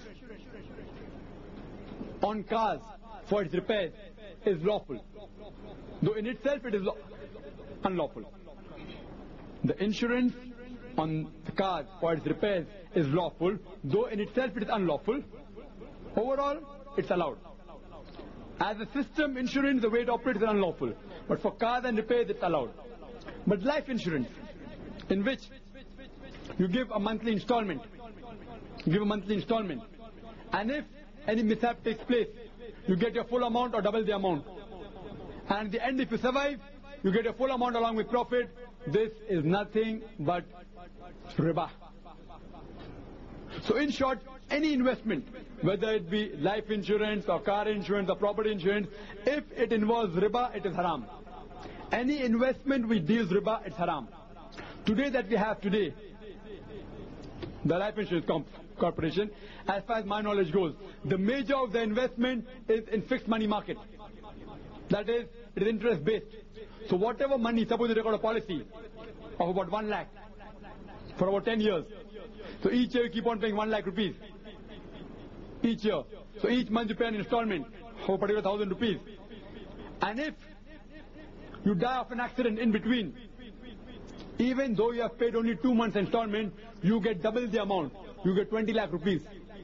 If you die a natural death, you get the full amount before maturity. But if you survive for 10 years without dying, you get your full 10 lakh rupees along with profit. Now where do they give this profit from? The major investment of the life insurance corporation here is in fixed money market, which is riba based, interest based, it's haram. If you know of any institute which gives insurance which is not based on money market but based on shares, equity, it's allowed. Recently, a few days ago, I came across a firm called the Golden Bond, which operates in London, in England. There, you invest an amount. The minimum amount that you have to invest there is £2,500. That's about 1.25 lakh rupees. And after you invest that amount, they take that money and invest it in shares and equity, which is allowed in Islam. Shares and equity. They don't invest in fixed money market. And they say that they will give you a return of approximately 7.5%. Approximately. And they give an additional facility that in case if you die, you get an extra bonus. So these sort of investment, which does not deal with riba, it's allowed. But the present life insurance, as far as my knowledge goes, it deals mainly in fixed money market, which is not allowed. It is haram. Insurance not dealing in fixed money market, not dealing with riba, it's allowed. If it's dealing with riba, it's haram. This is in short. Regarding, is there any alternative? Is there an Islamic solution? Can you have a life insurance company based only on the Sharia? Like how you have the Islamic banking based on Sharia, can you have a life insurance company based only on Sharia? Yes, why not? You can have. And a very good solution was given by Mufti Muhammad Shafi of Karachi, Darul Ulm of Pakistan. He said that we can surely have a life insurance system based on the Islamic Sharia. He says that how you give monthly premium, monthly installment life insurance, you also in the Islamic life insurance, you keep on paying a monthly a certain amount. That amount which you give as monthly installment is invested in the Mudaraba system. Now whatever profit that you get from the money invested, a particular share, say 1/4 or 1/3 of the profit, you keep it separately as waqf. Your initial amount is invested in Mudaraba system. Whatever profit you have, 1/3 or 1/4, keep it separately as waqf. Now if suppose any of the shareholders, any people who are involved with life insurance company which is Islamically based, if they have some problem like accident, you can give them medical aid from that waqf. And you can keep a fixed limit that if certain fracture takes place, you will give a certain amount. If that takes place an accident, you will give a certain amount. If that takes place to a disease, you will give a certain amount. You can lay down the condition. Islam gives you permission that you are allowed to utilize your own waqf money, since it's part of your profit, which is pooled. But there can be loopholes. In the modern system of life insurance company that you have to pay monthly installment. And if you stop paying the monthly installment, all your previous money is gone. It is null and void. They do not give a single pi back. If you stop paying the monthly installment, the premium, all your previous money that were put in the life insurance corporation, it is forfeited. Islam does not allow you to forfeit anyone else's money. But if you don't have this rule, people will invest in the life insurance company according to the Sharia. Say if it's for 5 or 6 years, they may stop paying after 5 months or 6 months. So you can make a format that anyone who invests, the scheme should be for approximately 5 years or 7 years or 10 years. If you stop paying anytime in between, you will only get your capital sum after 5 years, after 10 years. Keep a fixed period. You start paying today. After 5 months you stop paying. You will not get your money back immediately. You will only get after 5 years, after 10 years, whichever has been laid on the Sharia board of that company. And secondly, if you stop paying before reaching half the time stipulated, say the insurance policy is for 5 years or 10 years, if it's for 5 years, if you stop paying before 2.5 years, then all the profit of your money which you paid for 1 year or 2 years is forfeited. But the capital sum you will get back after 5 years or after 10 years. But if you stop paying after half the time, you will get the profit. So it is also very much viable. It's possible to run a life insurance company based on the Islamic Sharia. I hope that answers the question.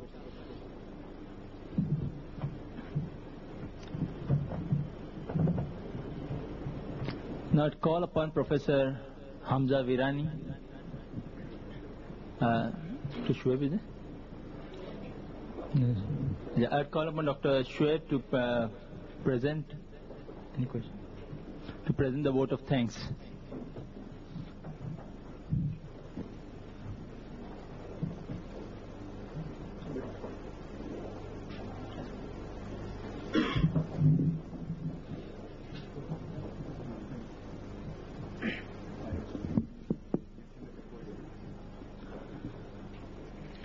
I, on behalf of Islamic Research Foundation, first of all, thank God Almighty, and then all of you for having this beautiful session, and followed by a question and answer session also.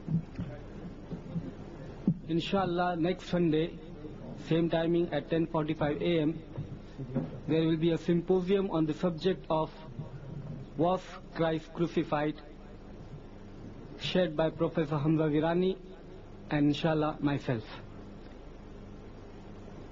There will be again a session on Saturday, a video cassette. Zafar Muqaddam will be delivering a lecture, inshallah, Saturday afternoon, 2:45 p.m. Those coming for the first time to the organization are requested to fill out the response card and can collect the free literature that we distribute from here. Thank you very much. Jazakallah khair. For the Saturday program, I'd like to clarify, we'll have the ladies sitting down in the auditorium. Usually we have the Saturday programs, which will be more of a ladies-based program. We'll have the ladies in the auditorium down. And gents, we have made arrangements on the top. There will be an audio-video connection. Of course, as usual, like at present, we have the ladies on the top. On Sundays, we have the gents down. It will be reversed on Saturdays, so that we invite more ladies are invited on Saturday. And topics we have which would be have more relevance and interest to sisters. And on Sundays, we have a general topic for everyone. Thank you. Assalamu alaikum.